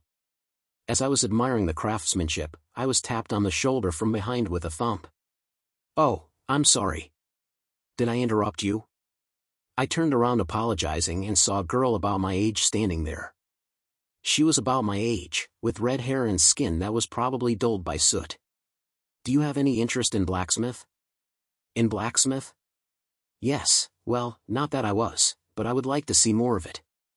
The girl smiled and grabbed my hand. Then come this way. Wait, what? I was suddenly taken away. Well, it doesn't look like a kidnapping, and this girl seems to be related to a forging shop.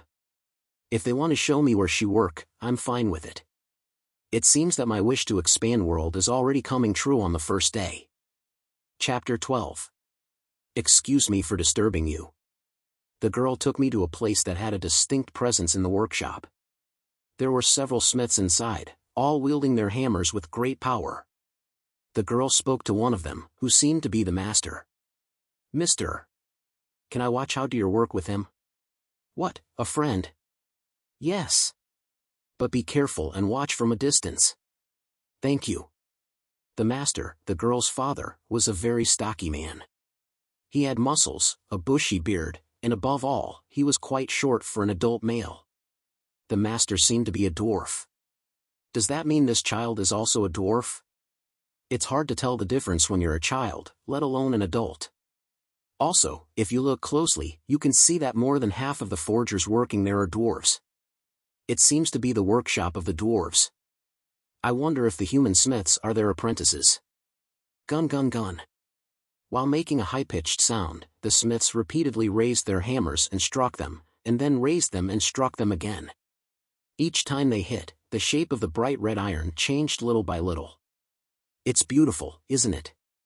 Huh. The girl spoke to me as she watched the forging. I want to be able to forge like that in the future. I'm sure you will be able to do it. It is not unfounded. I will. Yes, you will. You've always wanted to do it, right? Then why shouldn't you try? Continuity is power. Even if you don't have any specific skills, it won't change that. Of course, there are individual differences in how well you can do it. I'm looking forward to. I'd like to try it myself soon. She was happy to be told that Essie could do it, but she was a little worried. I'm sure it's because she never actually been allowed to forge anything yet. If that's the case, why don't you actually try it? If it's dangerous, just watch him carefully. If it's too dangerous for you to do it alone, you can ask your father to watch you. Well, won't he be mad? I don't care if he gets mad. You want to do it, right? That's true. Let's give it a try. As soon as she said that, the girl walked up to her father. I told you to stay away from me. Dad, I want to do it too. What? I don't think you're ready for this. I want to try it, too. Please teach me. The father was silent for a while as the girl looked serious. A tense air flows between the two. And after a few tens of seconds, it was the father who lost his patience first. You can't blame him. Well, it was the same with me. I was yelling at my dad every time he went to work, and he was yelling at me every time. Okay, I'll see you when this is over. So for now, take a step back and take a good look at my work. Thank you. Apparently, I got permission to try my hand at forging without incident. 8 spoke asterisk. No, that's not it. You have to hit with more force. Faster. That'll cool down the iron. Yes, master. Do it again. You see, forging is a battle of time and energy. You said you wanted to do it, so don't be discouraged. After that, the sword that the master was working on was finished, and the master was now teaching the girl how to forge. I'm watching from the side. He seems to be leaving the work to the other craftsmen. I wonder if that will keep the workshop running. The girl is drenched in sweat, desperately wielding a mallet under the Spartan guidance of her master. She's still very young, and even though the dwarves have an aptitude for forging, it seems very difficult for her to suddenly hammer iron. Still, her expression was very lively, unlike when I was watching him from the side. Great, a young man with a dream. After hours of heating the iron and beating it, it was finally time to soak the iron in water as instructed by the master. I finally grabbed the beaten lump of iron with my scissors and dipped it into the cold water. With a sizzling sound, the iron was cooled down at once.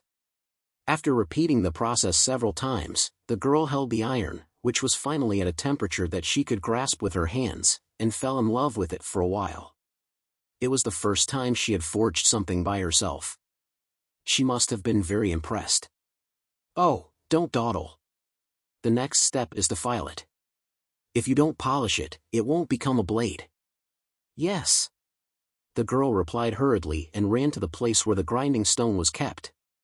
Then the master taught her how to file, mixed with reprimands, and after hours of work, when the sun was about to set, her voice finally rose. Finally, just as the sun was about to set, the Shiade, it's done. Chapter 13. It's done. Apparently, it was finished. For the first time in her life, a girl has forged her own blade. Congratulations. Well, that's pretty good for a first time. You'll be making the same thing every day from now on, so you'd better remember how it feels. Yes. It was already dimly lit. There was almost no daylight in the workshop, so the fire of the furnace was vaguely visible in the darkness. In the midst of all this, the finished product in the girl's hand, a knife with a blade about 20 centimeters long, reflected the slight sunlight and shone silver. Is beautiful. The girl muttered. I felt exactly the same way. Oh. I'm sorry I made you spend the whole day with me after all. I'm sorry for my daughter's sake. The master approached and spoke to me. He seems to be more friendly than I expected. No, it's nothing. I'm the one who insisted on seeing it. I'm sorry to bother you so suddenly. Don't worry about it. You gave my daughter a push. You're welcome to join us, but we can't ignore you. That's right, that is a thanks. You can pick any weapon you want and bring it with you. Oh, you don't mind? It's for sale. The ones we have here are not that expensive. The expensive ones are basically custom-made. If it's ready-made, it won't cost you much. Don't hesitate to take it. Well, I'll take your word for it. I pointed to a throwing knife with a blade of about 5 centimeters that was displayed on a shelf by the wall. Can I have some of these? Are you sure that's enough? There are more magnificent swords and such. The master asked me with a look as if he thought a boy would choose something like that. It's not that I don't want a sword or something, but with my current muscle strength, I just can't hold it. No, I like this one. It seems to work pretty well. I see. I've got a lot in stock in the back, so I'll give you about 20 of them for now.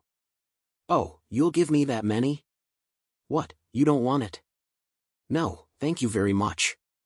Thank you, I'll use them to practice my magic. I've just recently come up with a new way to apply magic, although it's still in the conceptual stage. While the master and I were making such a deal, I must have come to my senses. A girl walks up to me. She was very dirty with soot and sweat, but her face was radiant and beautiful. Thank you for today, she said. Thanks to you, I was able to take a step forward. I didn't do anything. You did it on your own. No, I still want to do it. The girl then holds out the knife in her hand to me. You did a beautiful job. I want you to take this. You want me to take this? Are you sure? It's the first thing you ever made. Without you, this knife would never have come into this world. That's why I want you to have this knife. The girl who told me this seemed to be very nervous. I think she is thinking that I might not accept it. If that's the case, I'll take it gratefully. Thank you very much. As soon as I said I would take it, the girl's face broke into a very happy smile. I'm going to take good care of this knife. And speaking of which, what's your name? My name is Eberhard. Remembering that I hadn't heard the girl's name yet, I introduced myself. The girl seemed to have forgotten her name as well, and introduced herself in a panic. I'm Mayor Arundel. So you're Mayor. Can I call you May? When I asked her, she turned red and started to get flustered. Is a nickname, I've been given a nickname. Her panic is amazing. This girl may have never had a friend before, just like me. May? It's fine if you call me May. I'm, too. You can call me Hal. Okay, then. Hal. It was the first time for her to call her friends by their nicknames, and her first reaction was adorable. Even though their first impressions are opposite, their actual personalities are like this. Oh, will you come again tomorrow? Of course. I'll be here tomorrow and the day after. We have a big yard so you can run around all you want. You have a garden? You're rich, aren't you? Do you think so? Maybe so, ha ha. Watch out. I was about to be exposed as a sneak peek. I think that once I invite her, on my own, but if they find out my identity before I invite her, she might not come to my house. I want to be as sure as possible that I've got a friend who's important to me. Lily lives in the dukedom, and it's hard to lose a friend in the dukedom that I can hang out with frequently. The master gave me a lot of throwing knives, and together with May's work, I had to take a lot of metal home with me. May and the master saw me off, and I walked home through the city after, shuffling my clothes and bag. When I returned home, my mother asked me where I got the large number of knives, and when I told her that I had befriended the daughter of a forger, I replied. I told her that I had made friends with the daughter of a forger. I thought there was something a little off about that. Chapter 14. I'm going to go out into the city as soon as possible today.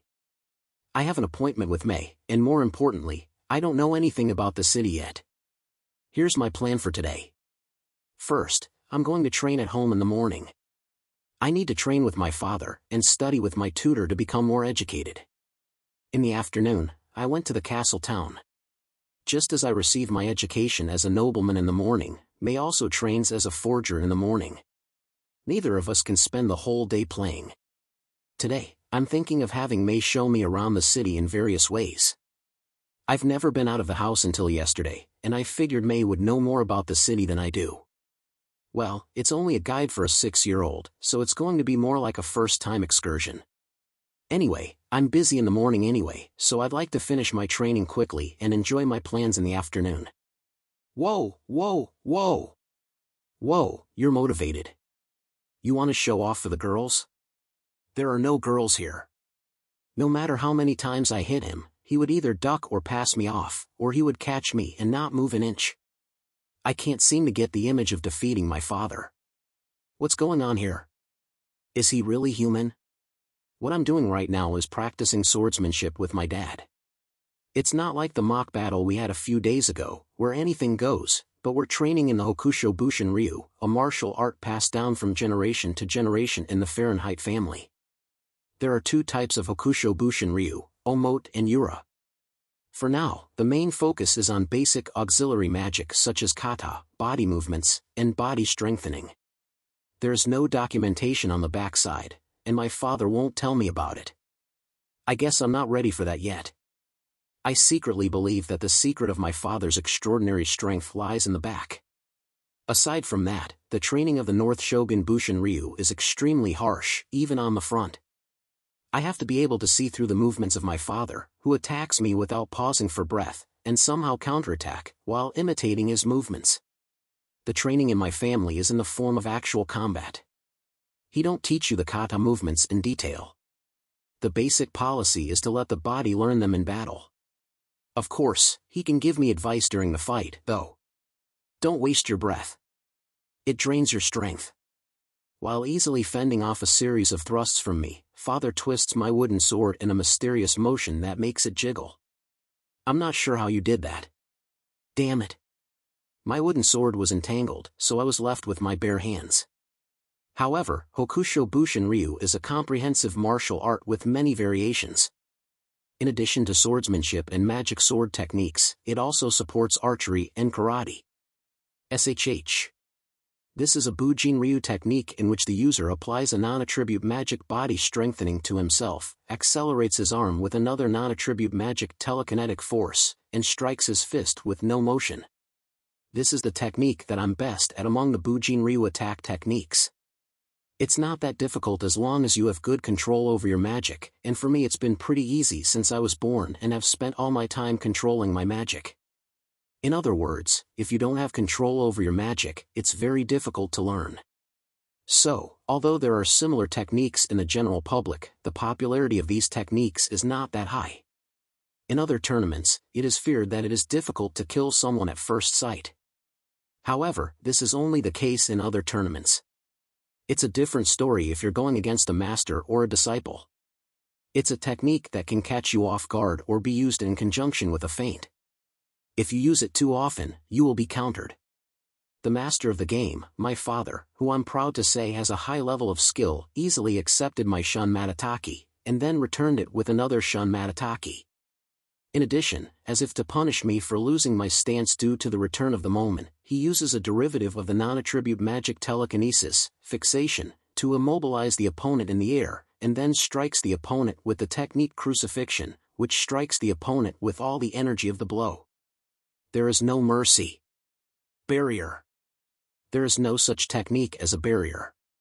It's a non-attribute magic with a difficulty level of C that creates a magical barrier to protect you from enemy attacks. That's just what I call it.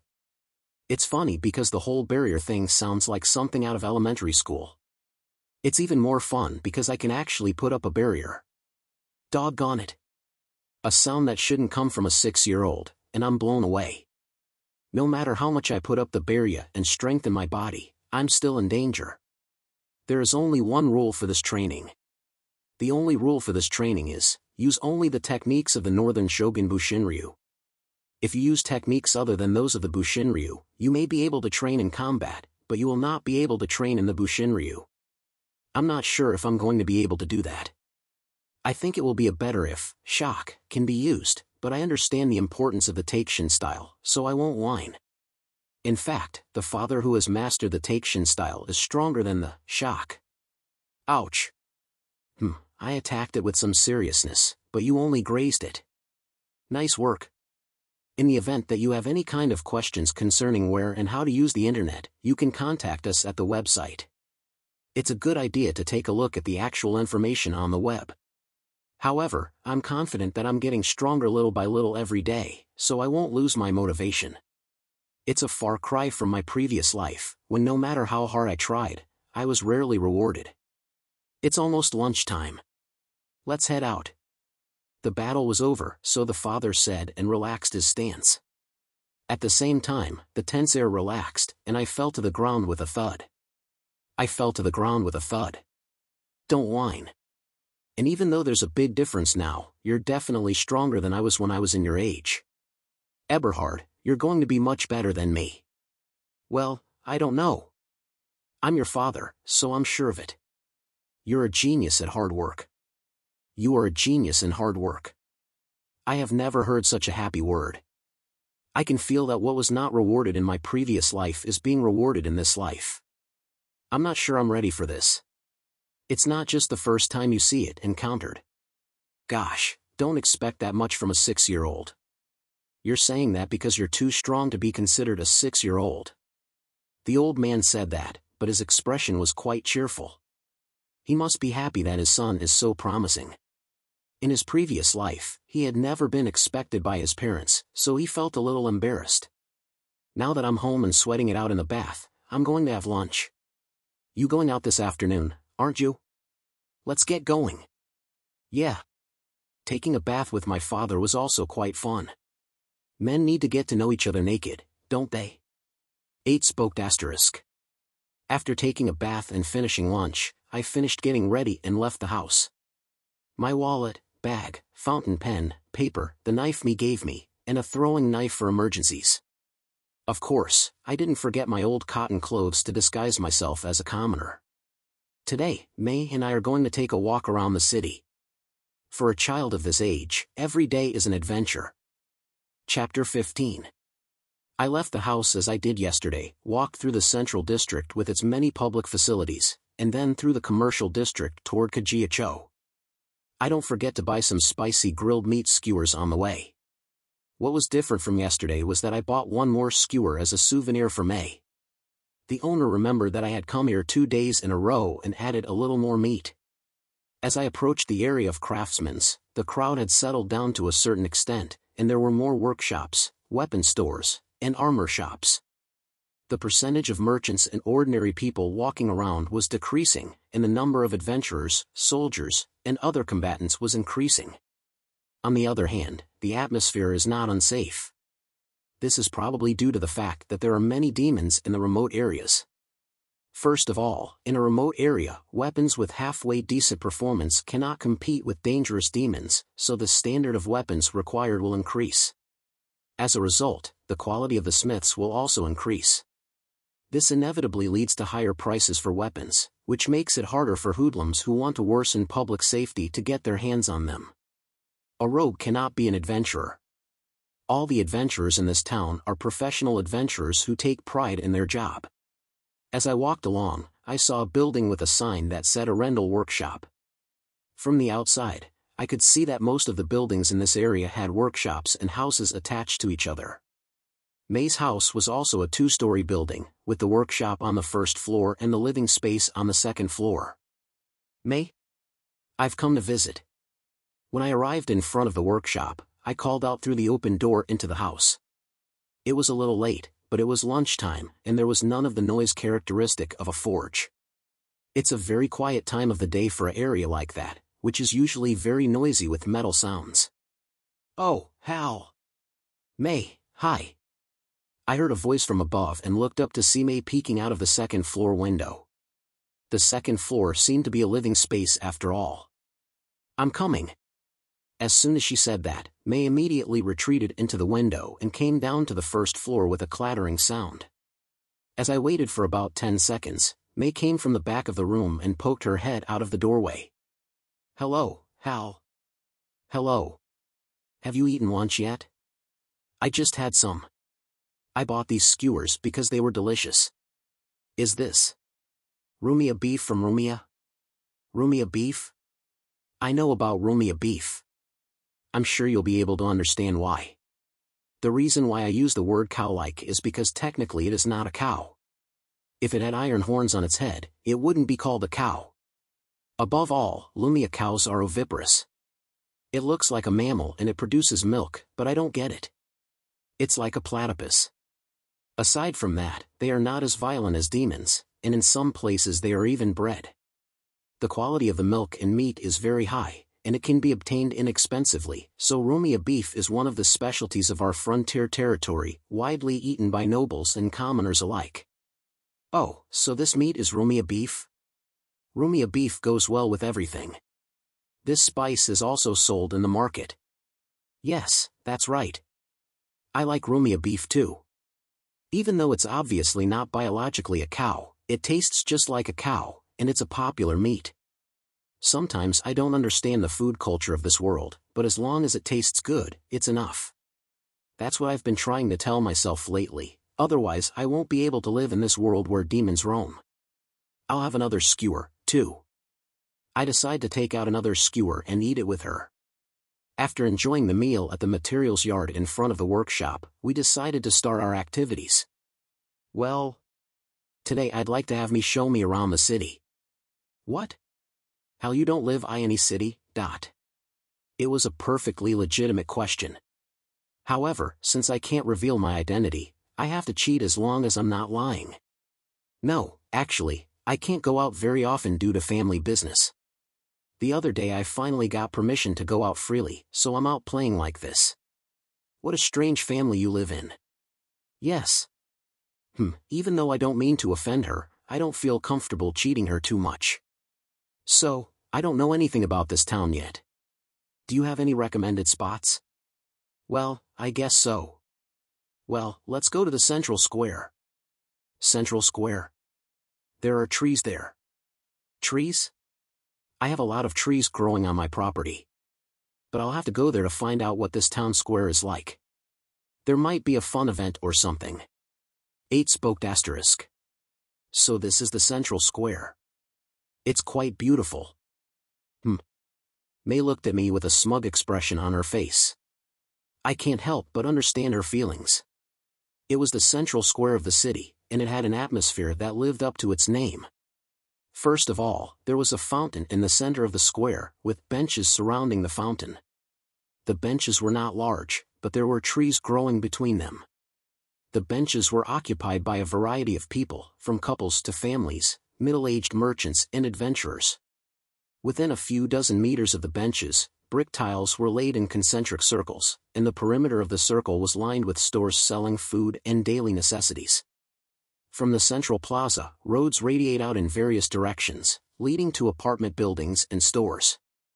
The outer perimeter of the central square seemed to function like a traffic circle, with horse-drawn carriages and shoppers constantly walking by. Ah, I see. The Arc de Triomphe. The image was similar to the Arc de Triomphe de l'Étoile in Paris, with a fountain in place of the Arc de Triomphe. However, it's not that magnificent. The scale is much smaller than the Arc de Triomphe, and the population of this city is probably not as large as Paris. At most around 100,000, and it seems to be a provincial city. What is it? Oh no, it's nothing. I'm just talking to myself. Let's go into that store. I'm just curious. There was no way I could get through to her about my past life. I changed the subject and turned my attention to the general store in front of me. From the outside, it looks like an antique store, and it looks like a very fun place. It looks like an antique shop from the outside. It's so cute. Right? Even though she is aiming to become a forger, May is still a girl. She seems to have an eye for cute things. We went into the store, which had few customers at lunchtime, and decided to look around. The store was not that big, at best it was the size of a used bookstore in the local shopping district. It was much smaller than a convenience store. Welcome. There was only one clerk, a young lady.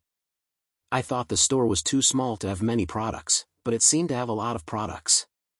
It's not like the pressurized display of a supermarket, but I was a little worried that I might break something by bumping into the cramped products. These are cute, aren't they? Which one? May showed me a hair ornament in the shape of a snowflake. The price was about 1,000 Ls. The price was about 1,000 Ls, which was a bit steep for a 6-year-old. Well, I'll be patient. May looked a little sad as she put the hair ornament back on the shelf. While May was looking at other items, I secretly picked up the hair ornament. Excuse me, can I have this? I hid it behind the items I wanted and finished the bill without May knowing. The total will be 2,500 Ls. Yes. As I put the items in the bag and picked them up, the saleswoman spoke to me quietly. A gift for her? That's great. Ha ha. I was a little embarrassed, so I smiled to cover it up and left the store with May. We sat down side by side on the bench in front of the fountain where we had been until a while ago. What did you buy? This. What I took out of the bag was a pouch that could be worn around the waist. It was just the right size to hold a throwing knife or a notepad. The design wasn't bad either. Oh. It's really cool. It's a good fit for you. May praised me when she saw me with the pouch wrapped around my waist. Thank you. I got a good one. I'll give this to May. What? I took out another small bag from my shopping bag and handed it to May. It's a great way to make sure you're getting the most out of your money. This is from before. You said it was cute. Are you sure you want to do this? It's my way of thanking you for showing me around town. I can say that it's a nobleman's indulgence that I didn't earn myself, that I just bought it with my allowance. But if she's happy with the gift, it's not a waste of money. I'm sure you'll be happy to hear that. Oh, no, wait, in the city. She was so overcome with emotion that May just hugged me. The people around us were looking at us with a bit of pain. The lady who worked at the store earlier was also looking at us from inside the store with a smirk on her face. Damn it, don't look at me. In the end, May didn't leave me until the end, so I walked hand in hand with her throughout the rest of the city tour. I don't know whether to be happy about the greatest popularity in my life or to resent it because it was embarrassing. Well, she looked happy, so I was happy too. Chapter 16. It was the day of my first day of work. After finishing breakfast and the assignment my tutor had given me, I was packing my throwing knives and recovery potions into the pouch I bought yesterday. Today, I'm planning to head to the Camras Plains, which stretches around the center of the Fahrenheit frontier counties. I'm making preparations for that. The Camras Plains. It is a large plain that stretches from the foothills of the Great Northern Mountain Range, including the city of Heidelberg, to the neighboring territory of the Duke of Bernstein. There are a few mountains and small hills that can be seen, but basically it is one of the most important breadbasket areas in the empire, with endless grasslands and wheat fields. In addition to wheat fields, various vegetable fields and cattle breeding also thrive in the area, making it an important land that supports the food situation of the empire. I guess it's like Hokkaido in Japan. Hearing this much, one would tend to think that the Camras Plains is a very safe place, but in reality is quite the opposite. The Camras Plains is one of the most dangerous areas in the Imperial Kingdom, aside from the three most difficult areas, the Demon Forest, the Great Mountains, and the Great Labyrinth. The first thing to say about the danger is that it is cold. Of course it is. Even in the vast Imperial Kingdom, the winters in the Fahrenheit frontier counties, located in the north and inland, are cold anyway. The summers are cool and easy to live in, but the winters are hell unless you wear heavy clothes. And there are many demons. There are several reasons for this, but the first one is that the land is rich. If the land is rich, there will naturally be plenty of crops to harvest. And it is not only humans who eat the crops. Wild beasts and demons also come to the villages in search of the abundant crops. The next reason for the large number of demons is the location. There is a large mountain range to the north and a demon forest to the northwest. The powerful demons that live there sometimes come to the Camras Plains in search of prey.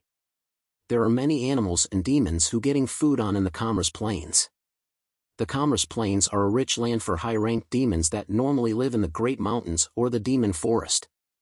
There are many other theories, such as the concentration of magic power, or the fact that there are so many humans that people and nature are not in harmony, but these are the two most popular theories. As much as it brings blessings, it also brings dangers. The people who live in the Camras Plains naturally grow up to be strong and sturdy, with a sense of gratitude.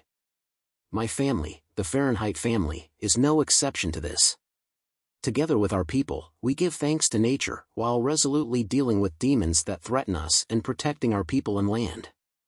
Such a way of life is required of us, the Frontier Count family. That's why, as the next head of the family, I need to know more about demons. If I can't make a decision when the time comes, I'm not qualified to be the leader. Well, I've put a lot of things in order, but the bottom line is that I'm going on a voluntary training mission to defeat demons. This is the first time I've ever risked my life in a battle, let alone going against demons. The mock battles I usually have with my father are mock battles, not fights for my life. Of course, I would get injured, but never so recklessly that I would be left with after effects. What I need is the ability to resist the pressure that comes with fighting for my life, and the ability to apply myself flexibly in times of danger. Just because I'm only 6 years old doesn't mean I can't be flexible. You never know when a threat will come. Okay, I am ready.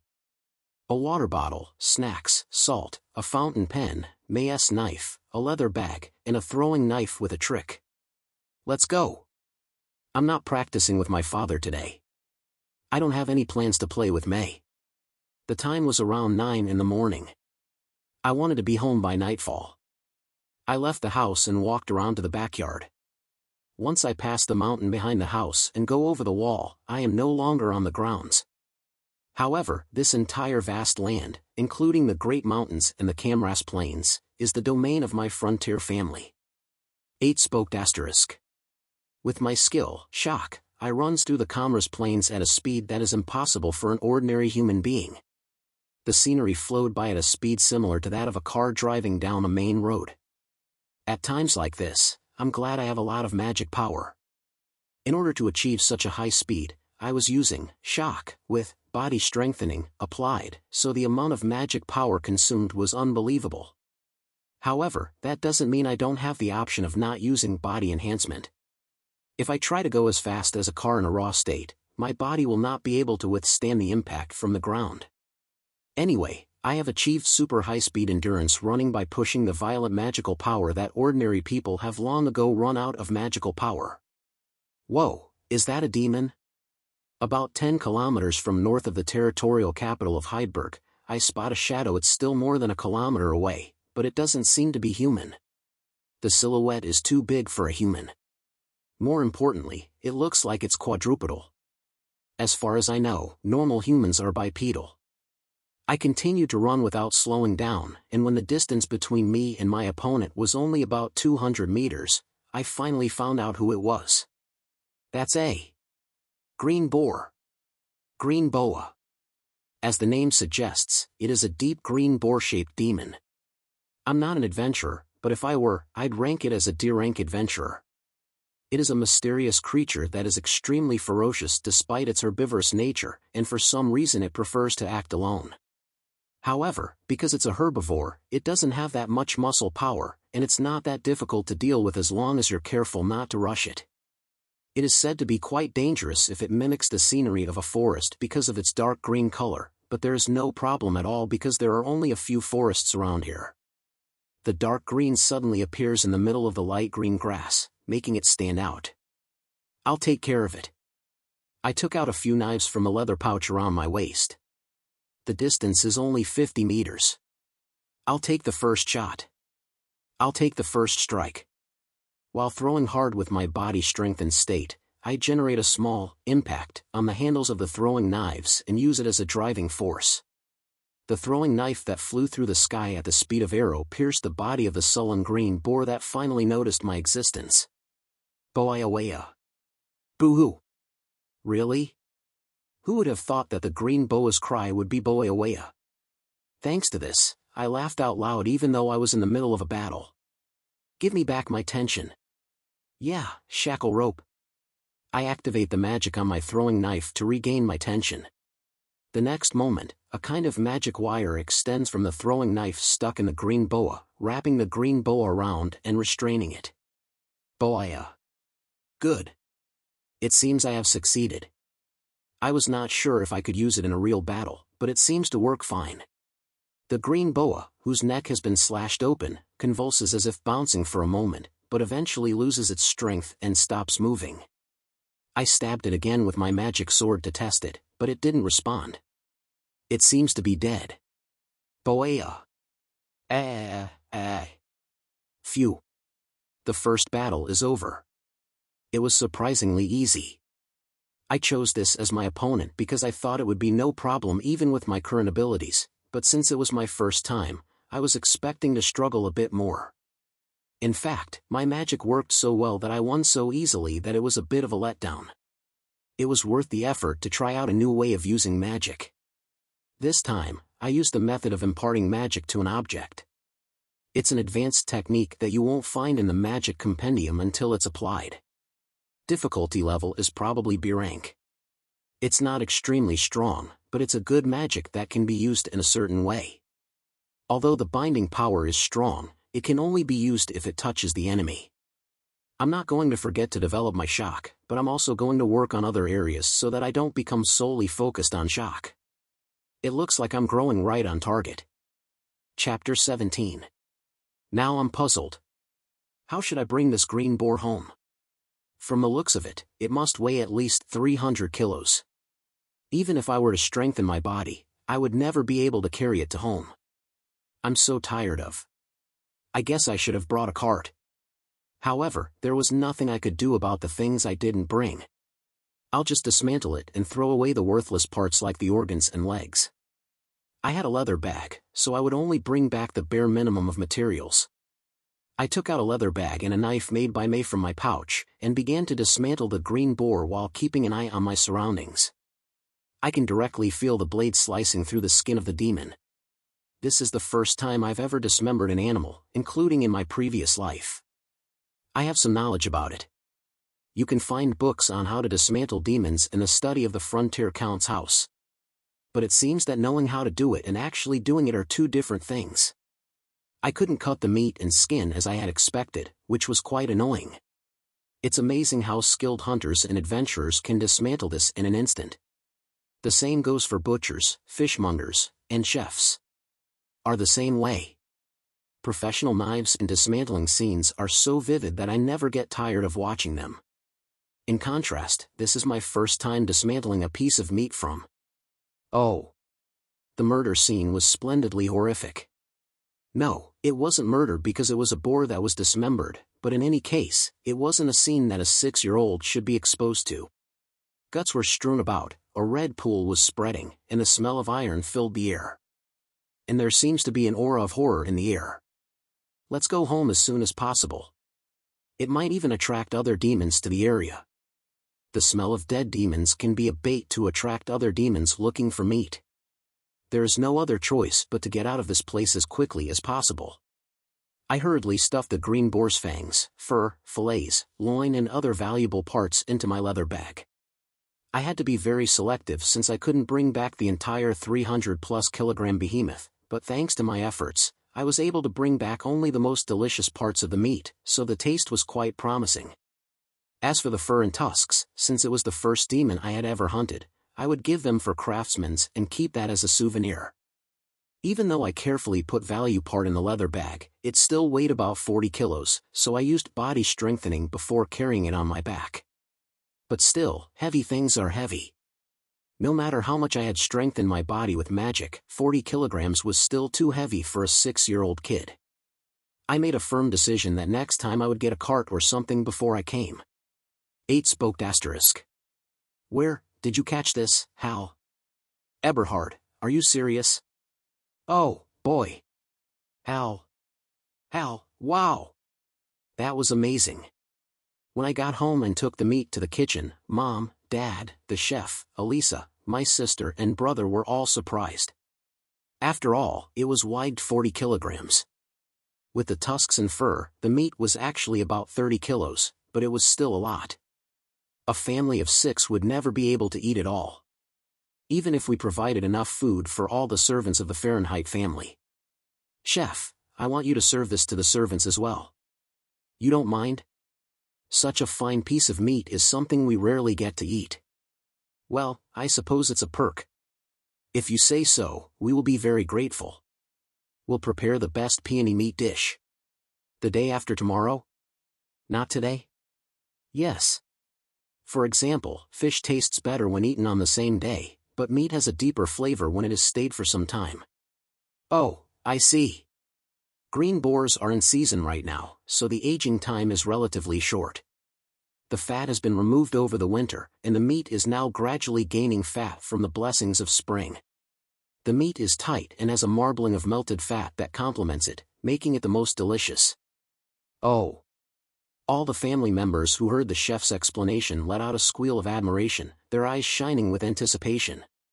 But that's for the night after tomorrow. Today we'll have sautéed shoes fish with salt. Shoes fish. I like that fish, it's delicious. Sausage fish is a large freshwater fish, about a meter long, that lives in the rivers and lakes that flow through Fahrenheit. Family grounds as a river fish, it has a rather bland taste, but it is very tasty when grilled with a sprinkle of salt. I will begin the aging process immediately. Excuse me. With that, the chef took out a knife and began to carefully cut out the meat that I had roughly processed. In front of the meat in its best condition, the chef seemed to be so focused that he couldn't notice his surroundings. Well, let's get back to it.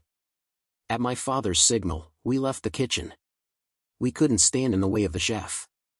Then I remembered something and called out to my father. Hey, Dad. I wonder if there's a cart somewhere. Or even a horse-drawn cart. A cart. I'm sorry, I don't know where that is. But I'm sure the trustees do. You've got my permission, so do what you want. All right. Thanks. The property manager is in the servants' hall's property department. I'm sure I can borrow it from them if I ask them. The green boa I brought back today weighed 40 kilos, but I had already thrown away about 260 kilos. An 85% loss is a lot. So, if possible, I would like to bring back the whole animal. I don't want to dismantle them on site because it's too dangerous and, more importantly, too much trouble. This is where a cart comes in handy. With a cart, I can bring back the whole thing, and if we take it directly to the Adventurers Guild, they will take it back even if it is not dismantled. There will be some dismantling fees deducted, but even so, the income is sure to increase compared to bringing back only 40 kilos. In fact, since dismantling outside the city is dangerous, many adventurers bring back the entire material in a cart and dismantle it in the city. The coming and going of materials, adventurers, and dismantling contractors to the dismantling hut on the outskirts of town is secretly a famous feature of the city of Heidelberg. Elisa, let's go see the trustee. Yes, Master Hal. I took Elisa with me to the servants' quarters. The servants' quarters is a bit far from the main building where our family lives, so it's a bit far to walk. Isn't it? I think it's nice and grand. That's what I'll have not say. What's that? Who are you imitating? That's my line. Master Hal. It didn't take long for us to be walking along, talking about trivial things. It's too far for me to walk alone, but it doesn't bother me too much when we're talking like this. It's such a subtle distance. The servants have their work cut out for them. Well, the administration section is at. Right this way. You're a real professional, aren't you? Well, I'm a servant after all, you know. Elisa led me to the door of the administration office. Yes, it's open. Excuse me. Then I opened the door of the administration office. Hello, Sir Eberhard. What can I do for you? A middle-aged man sitting at the far end of the desk stood up and asked me. I'm looking for a cart. Preferably a big one. I'm looking for a cart, preferably a big one. That can be pulled by one adult. A cart? If it's big enough for one adult to pull, it can be found at. Oh, I think it's in second warehouse. Hey, Anthony. Lead them to second warehouse too. Yes, Chief. Sir Eberhard. I'll show you the way. Elisa, come with us. The young servant called Anthony said so and agreed to show us around. I'm sorry for barging in out of the blue. 8 spoke asterisk. I'm sure you'll be pleased to know that the cart is the one we have here. Oh, this is nice. It looks pretty big. Well, if you don't mind me saying, it seems quite large for you, Sir Eberhard, but are you sure?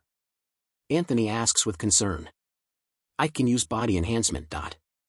I'm also going to modify the cart, but I'm not going to tell you that because it's still in the planning stages. I see, it is the blood of the Fahrenheit family, isn't it? At your age, you've already mastered magic. You'll only get paid for your praise. If I could have that much salary, there is nothing else I would want. I'm honored to serve you in this way. It seems that my family is a white company after all. I'm sure it's one of the most popular places to get a job in the Fahrenheit Frontier County. After that, I thanked Anthony and left him, and I headed back to the main building with Elisa, pulling a cart. On the way, I asked Elisa about it. Do you get a lot of money too? This is not harassment? I realized after I said it. Well, it's Elisa, so I guess it's okay. Well, I'm Master Hal's personal maid, after all. I'm still a high-class person in the world. Huh. Well, I guess I'll have to work you harder. No, not enough. For the time being, you'll have to ride in this cart. I'm embarrassed. You'll give away my weight. Well, I'm about twice as heavy as you. There's no point in comparing a 20-year-old woman with a 6-year-old boy. Chapter 18. The next afternoon. I had gotten a cart and had come to May's house empty-handed. May, are you there? I hadn't promised to play with her, but if she not there I could just go home and do something else, so I called out to her without much hope. As I waited for a while, I heard a thud down the stairs, and May came running out of the workshop. Hello, Hal. It's been a long time. It's been a while, but it's just been one day. It's been a long time since I've had any friends besides you, Hal. For a moment, I thought it was the same with me, but then I remembered that I had Lily. It's not that I'm unsympathetic to the fact that I've forgotten about her, because I think she's more of a fiancée or girlfriend than a friend. It's not that I'm heartless. I'm sorry about that, but I can't come here every day either. Wouldn't it be better if I came to you? It's not that kind of problem, but for now, I have an errand to run, and I need to tell you about it first. You see. May, why don't you come to my house? Came to the Hal's house? Yes. I haven't invited you yet, and I also need your help with something. She smiled. I will came. Please wait a moment. As soon as I said this, May retreated into the house. As I waited for a few tens of seconds, May came back with a paper bag. What's that? It's a snack. I'm sorry to bother you. Is it okay? Sweets are expensive because they are sweet. Sugar is a luxury item in this world. In the Fahrenheit territory, plants like sugar beet are cultivated, so it is probably a little cheaper than in other territories, but even so, it is mostly used to add a little flavor to everyday dishes. Sweets that use a lot of sugar are a luxury item, and the commoners don't have many opportunities to eat them. No, it's not a sweet snack. Not sweet? It's more like rice crackers. I didn't know such an oriental snack existed, but it is a snack eaten in the land of the dwarves. You don't see many of them around here. I see. That's exciting. I'll take it. I was convinced, so May and I walked toward my parents' house, the Lord's mansion. At first, May seemed to be enjoying herself, but as the buildings around us became more and more for high society, she began to talk less and less. Well, are we there yet? Not yet. It's a very nice town. Yes, it is. I'd like to live on the top floor of one of these buildings. The buildings around here are as high as 2 floors at the lowest and 5 or 6 floors at the highest. Naturally, because of the vertical height, the area per floor can be reasonably large. You could probably live in a room that is about the size of a 2-bedroom apartment in Japan. And the rent would probably be 300,000 or 400,000 yen per month. The unit of currency in this country is the L, and 1 L is worth about 1 yen. From what I read in the books in my study, the average income of the common people in Heidelberg is about 150,000 Ls per month. The peasants living in the suburbs earn slightly less than that, but that doesn't seem to be a problem since they are mostly self-sufficient when it comes to food. Even at 150,000 Ls a month, the low cost of living makes it worth about 200,000 yen, but in any case, it would be difficult for the average person to live in this apartment. Even if a couple works together, they will starve to death if they can only afford the rent. Well, in short, there are a lot of very rich people around here. Forgers are craftsmen who require specialized skills, so I guess they earn a certain amount of money among the common people, but I doubt they will ever reach the upper class.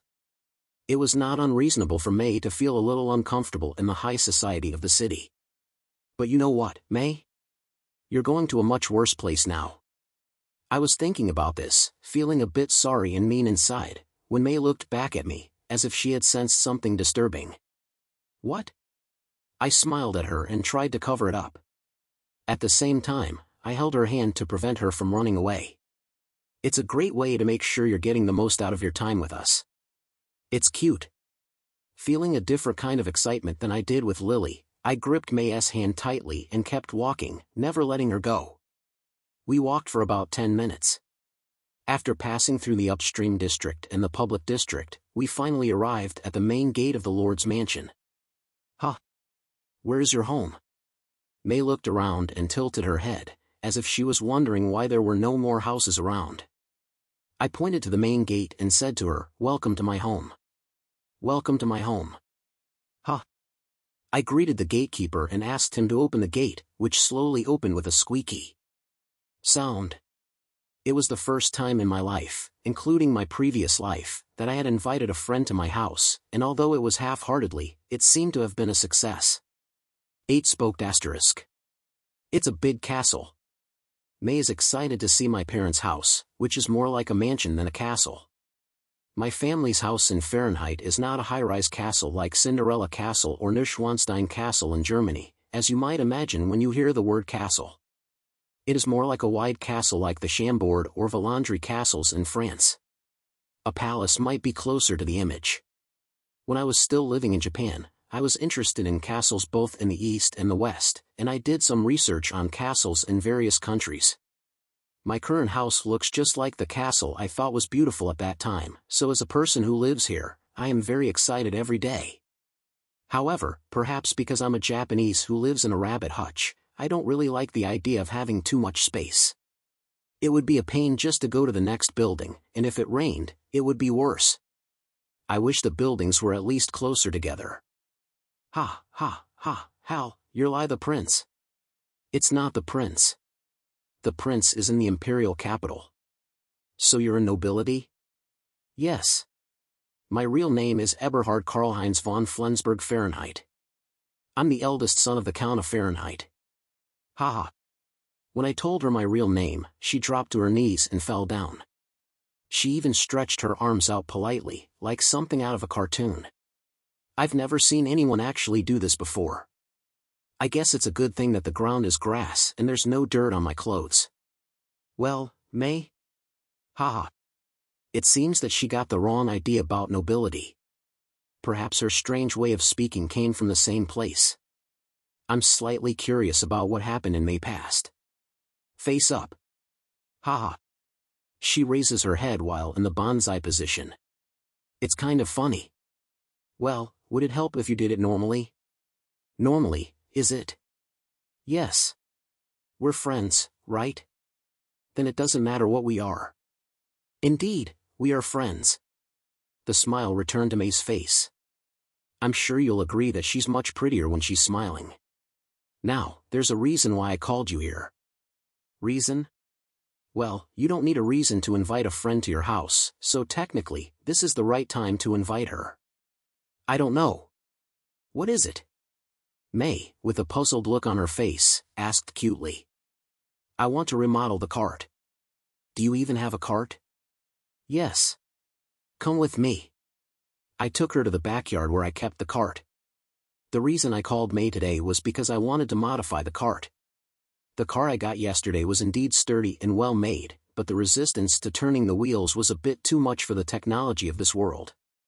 The axle was coated with some kind of fur and grease, but compared to modern Japanese wheels, it was still difficult to move.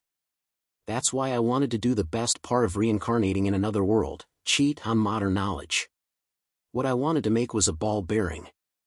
This mechanism, also known as a ball bearing, consists of a metal ball sandwiched between two metal rings that can be closed together to reduce frictional resistance during rotation and allow for rotation with less force. Surprisingly, it has a long history on Earth, and I think it's not impossible to do it with the technology of this world. I'm sure this will improve the performance of the cart's wheels. However, even though I have the knowledge, I don't have any metal working skills. This is where May, who made her debut as a forger a few days ago, comes in. I want you to make something that I tell you. I understand. It sounds interesting. If she didn't want to do it, I was going to quit, but she seemed to be enjoying her first time hearing about crafts. Maybe this will work out. I immediately explained the structure of the ball bearing using diagrams. May's eyes were shining as she listened intently to my explanation. At that time, I had no idea that this would be the moment that would lead to the birth of a great inventor. Chapter 19. Wow! I running around the vast backyard, towing a cart that was overwhelmingly more powerful than ever. "Ah!" nearly was May, shaking her red hair and screaming. "It's too early, it's too early. I'm not done yet. I'm going over the edge." I didn't expect May to be so dexterous. Even though she was blessed with an excellent master and was born as a dwarf that excelled at forging, she had just started her training a few days ago. I only thought that she would be better than me, who had no experience at all, but the result was this. To be frank, May is a genius. Light. Carts is light. May is a 6-year-old girl, so she must weigh about 20 kilograms. If you think of a burlap sack as 20 kilos of rice, you'll know it's heavy. And yet, cart is so light. It is so light that it seems as if nothing is riding on it, and it behaves so comfortably. It's as refreshing as riding a bicycle down a slope. It already was dusk. The sun was beginning to set, and it was time to call it a day. However, the joy of completing this project after several hours of work is inexplicable, and I am venting it by running around with May like this. 8-spoked asterisk. It was noon. After calling Mai and explaining the work process to her, I led her to the secret base. We arrived at the pit house, which was as magnificent as ever, and started our work there. First, we needed to secure materials. We used metal. But even if we say metal, lead and copper are not good enough. We needed iron, which has overwhelming strength and durability. No matter how spacious the Fahrenheit family's house was, it was a nobleman's residence, so it was not as well equipped as a workshop. All it had was a small oven for baking bread and an incinerator for burning garbage. There is no such thing as a lump of iron. There was no such thing as an iron ingot, much less a furnace for melting iron. When I told May that the first thing we need to do was to collect the materials, she said, "Leave it to me." She seemed confident, so I let her do as she wanted. First of all, May showed her dwarven characteristics. Dwarves are a race indigenous to a land called the Nord Peninsula, which is located across the sea in the northern part of the Imperial Kingdom. The Nord's Peninsula and the Imperial Kingdom are connected by land, but there are other countries in between, so the only direct route is by sea. The dwarves who live on the Nord Peninsula are different from other kind of people in that they are shorter and hay, both men and women, and the men are muscular and hairy, while the women are remarkably youthful. Gnomes are the generic name for spirits that live in the earth. They are said to control earth magic, and are said to exist all over the world. I've heard that the master of these gnomes is called the Earth Mother Goddess, but I don't know that much about the earth attribute, so I'll skip the details.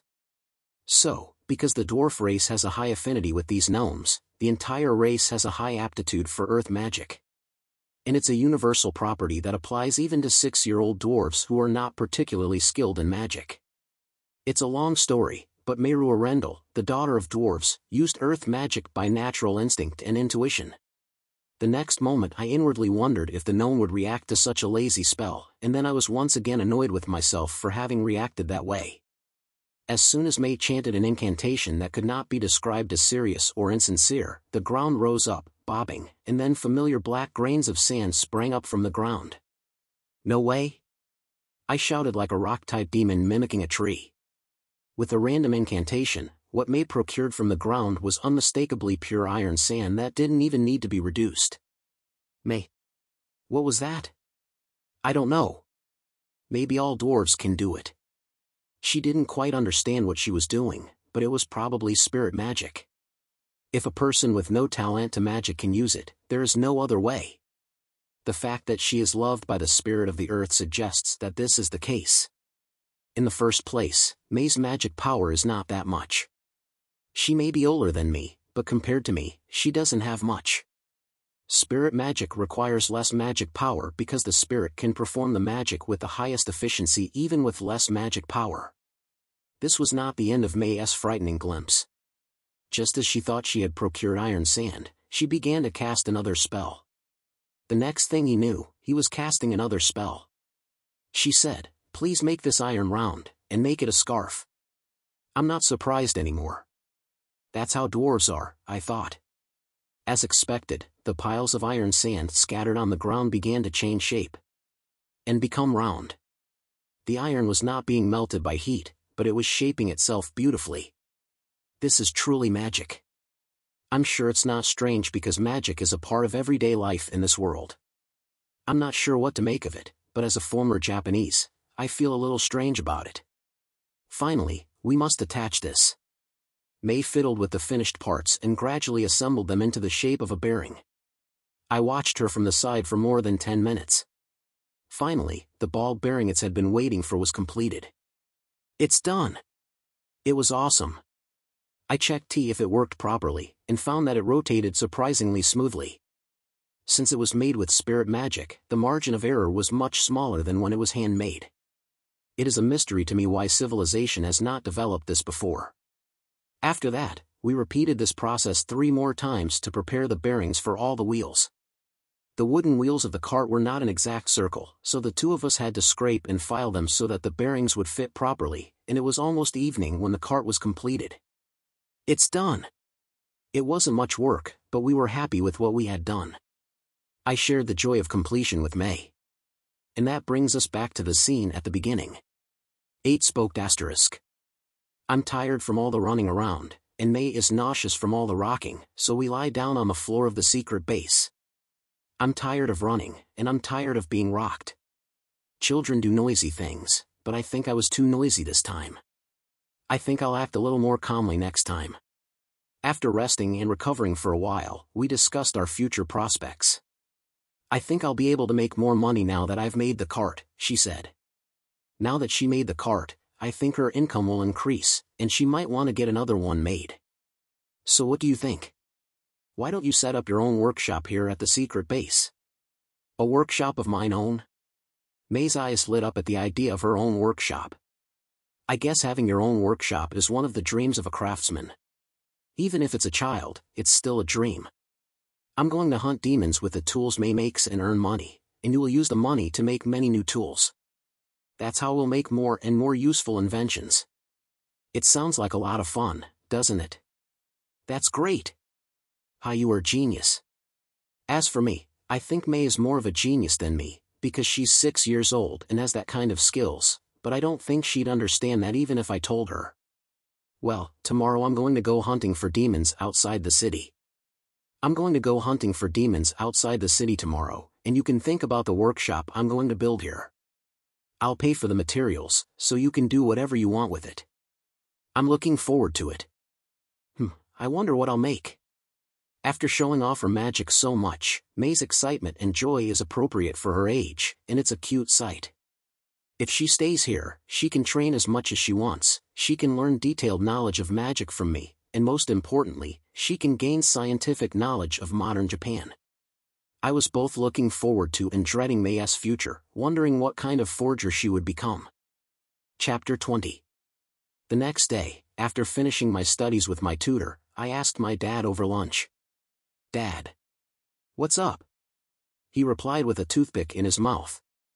I'd like to be an adventurer. Can a 6-year-old be an adventurer? Oh, you're finally interested in being an adventurer?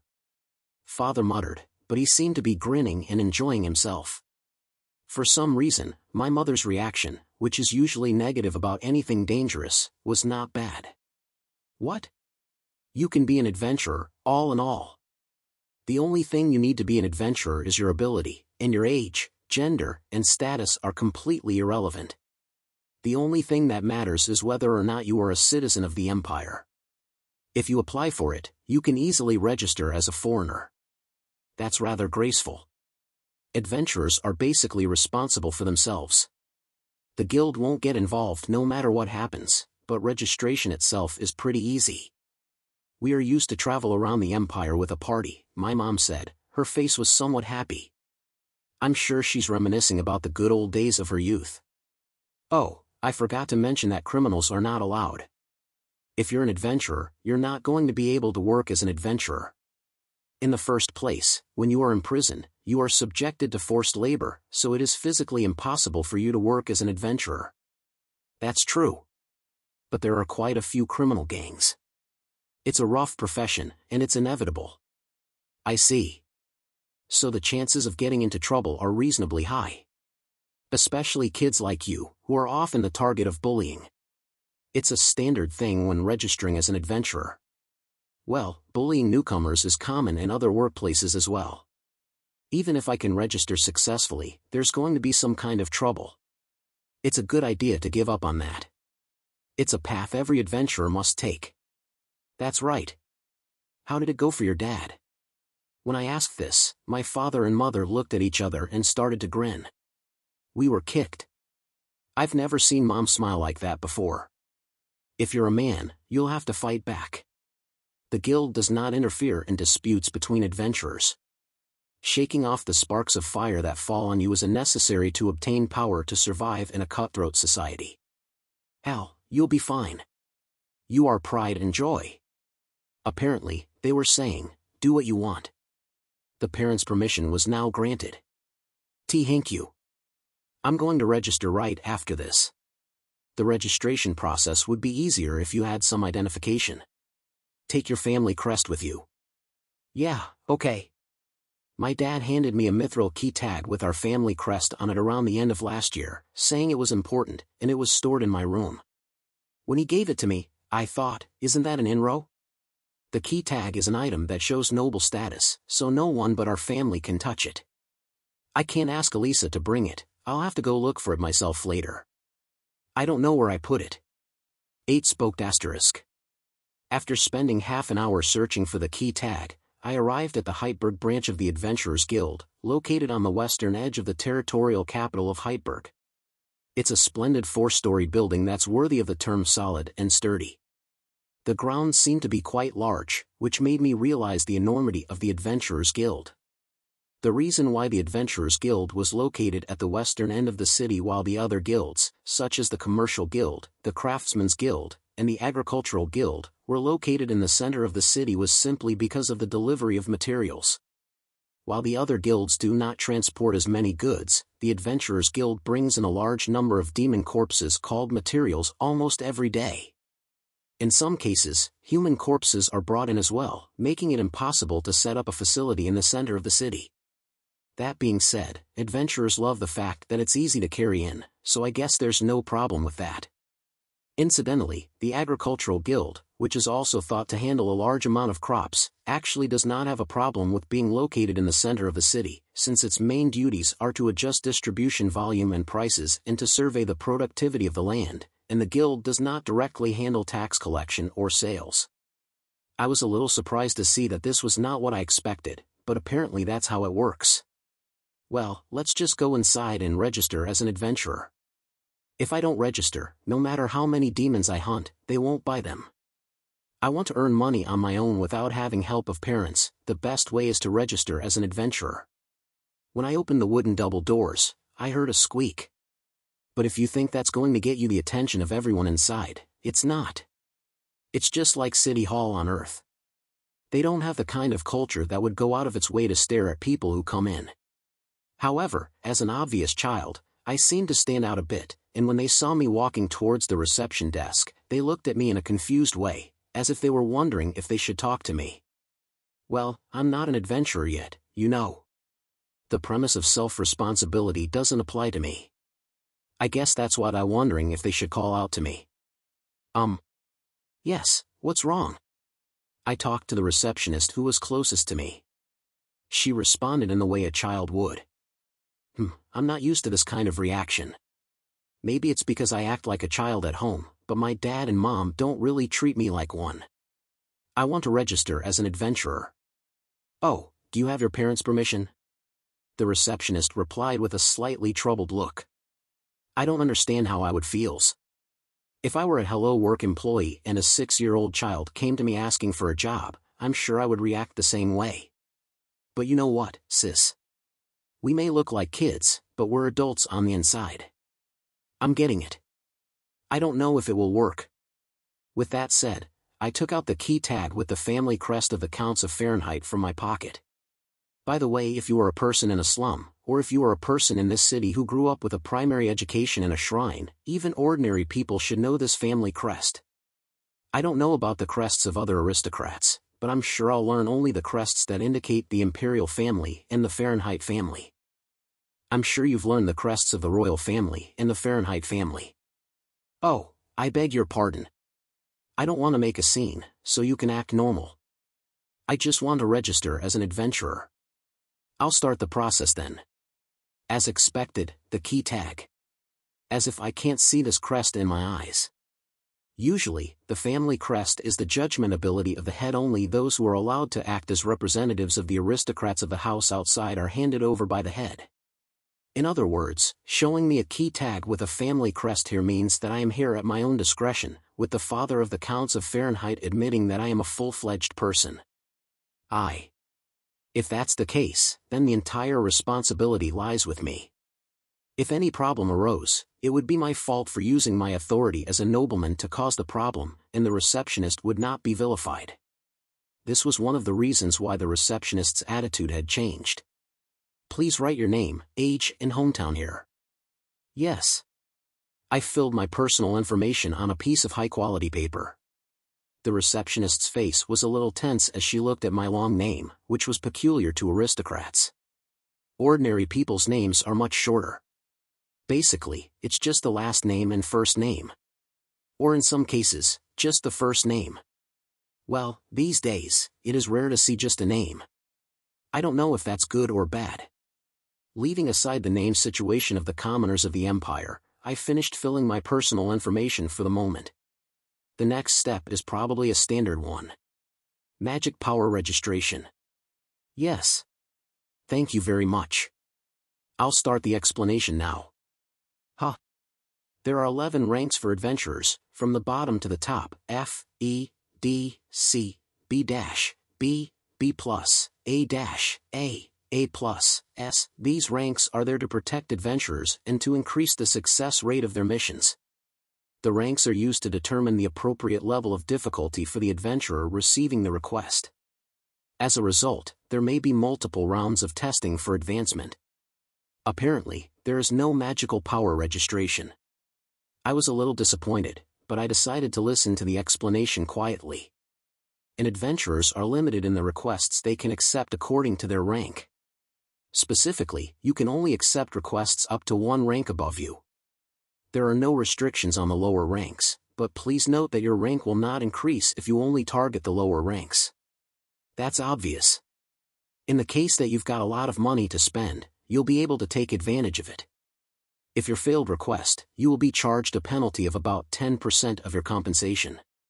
However, this does not apply to cases where the request has been taken over through proper procedures. This part also makes sense to me.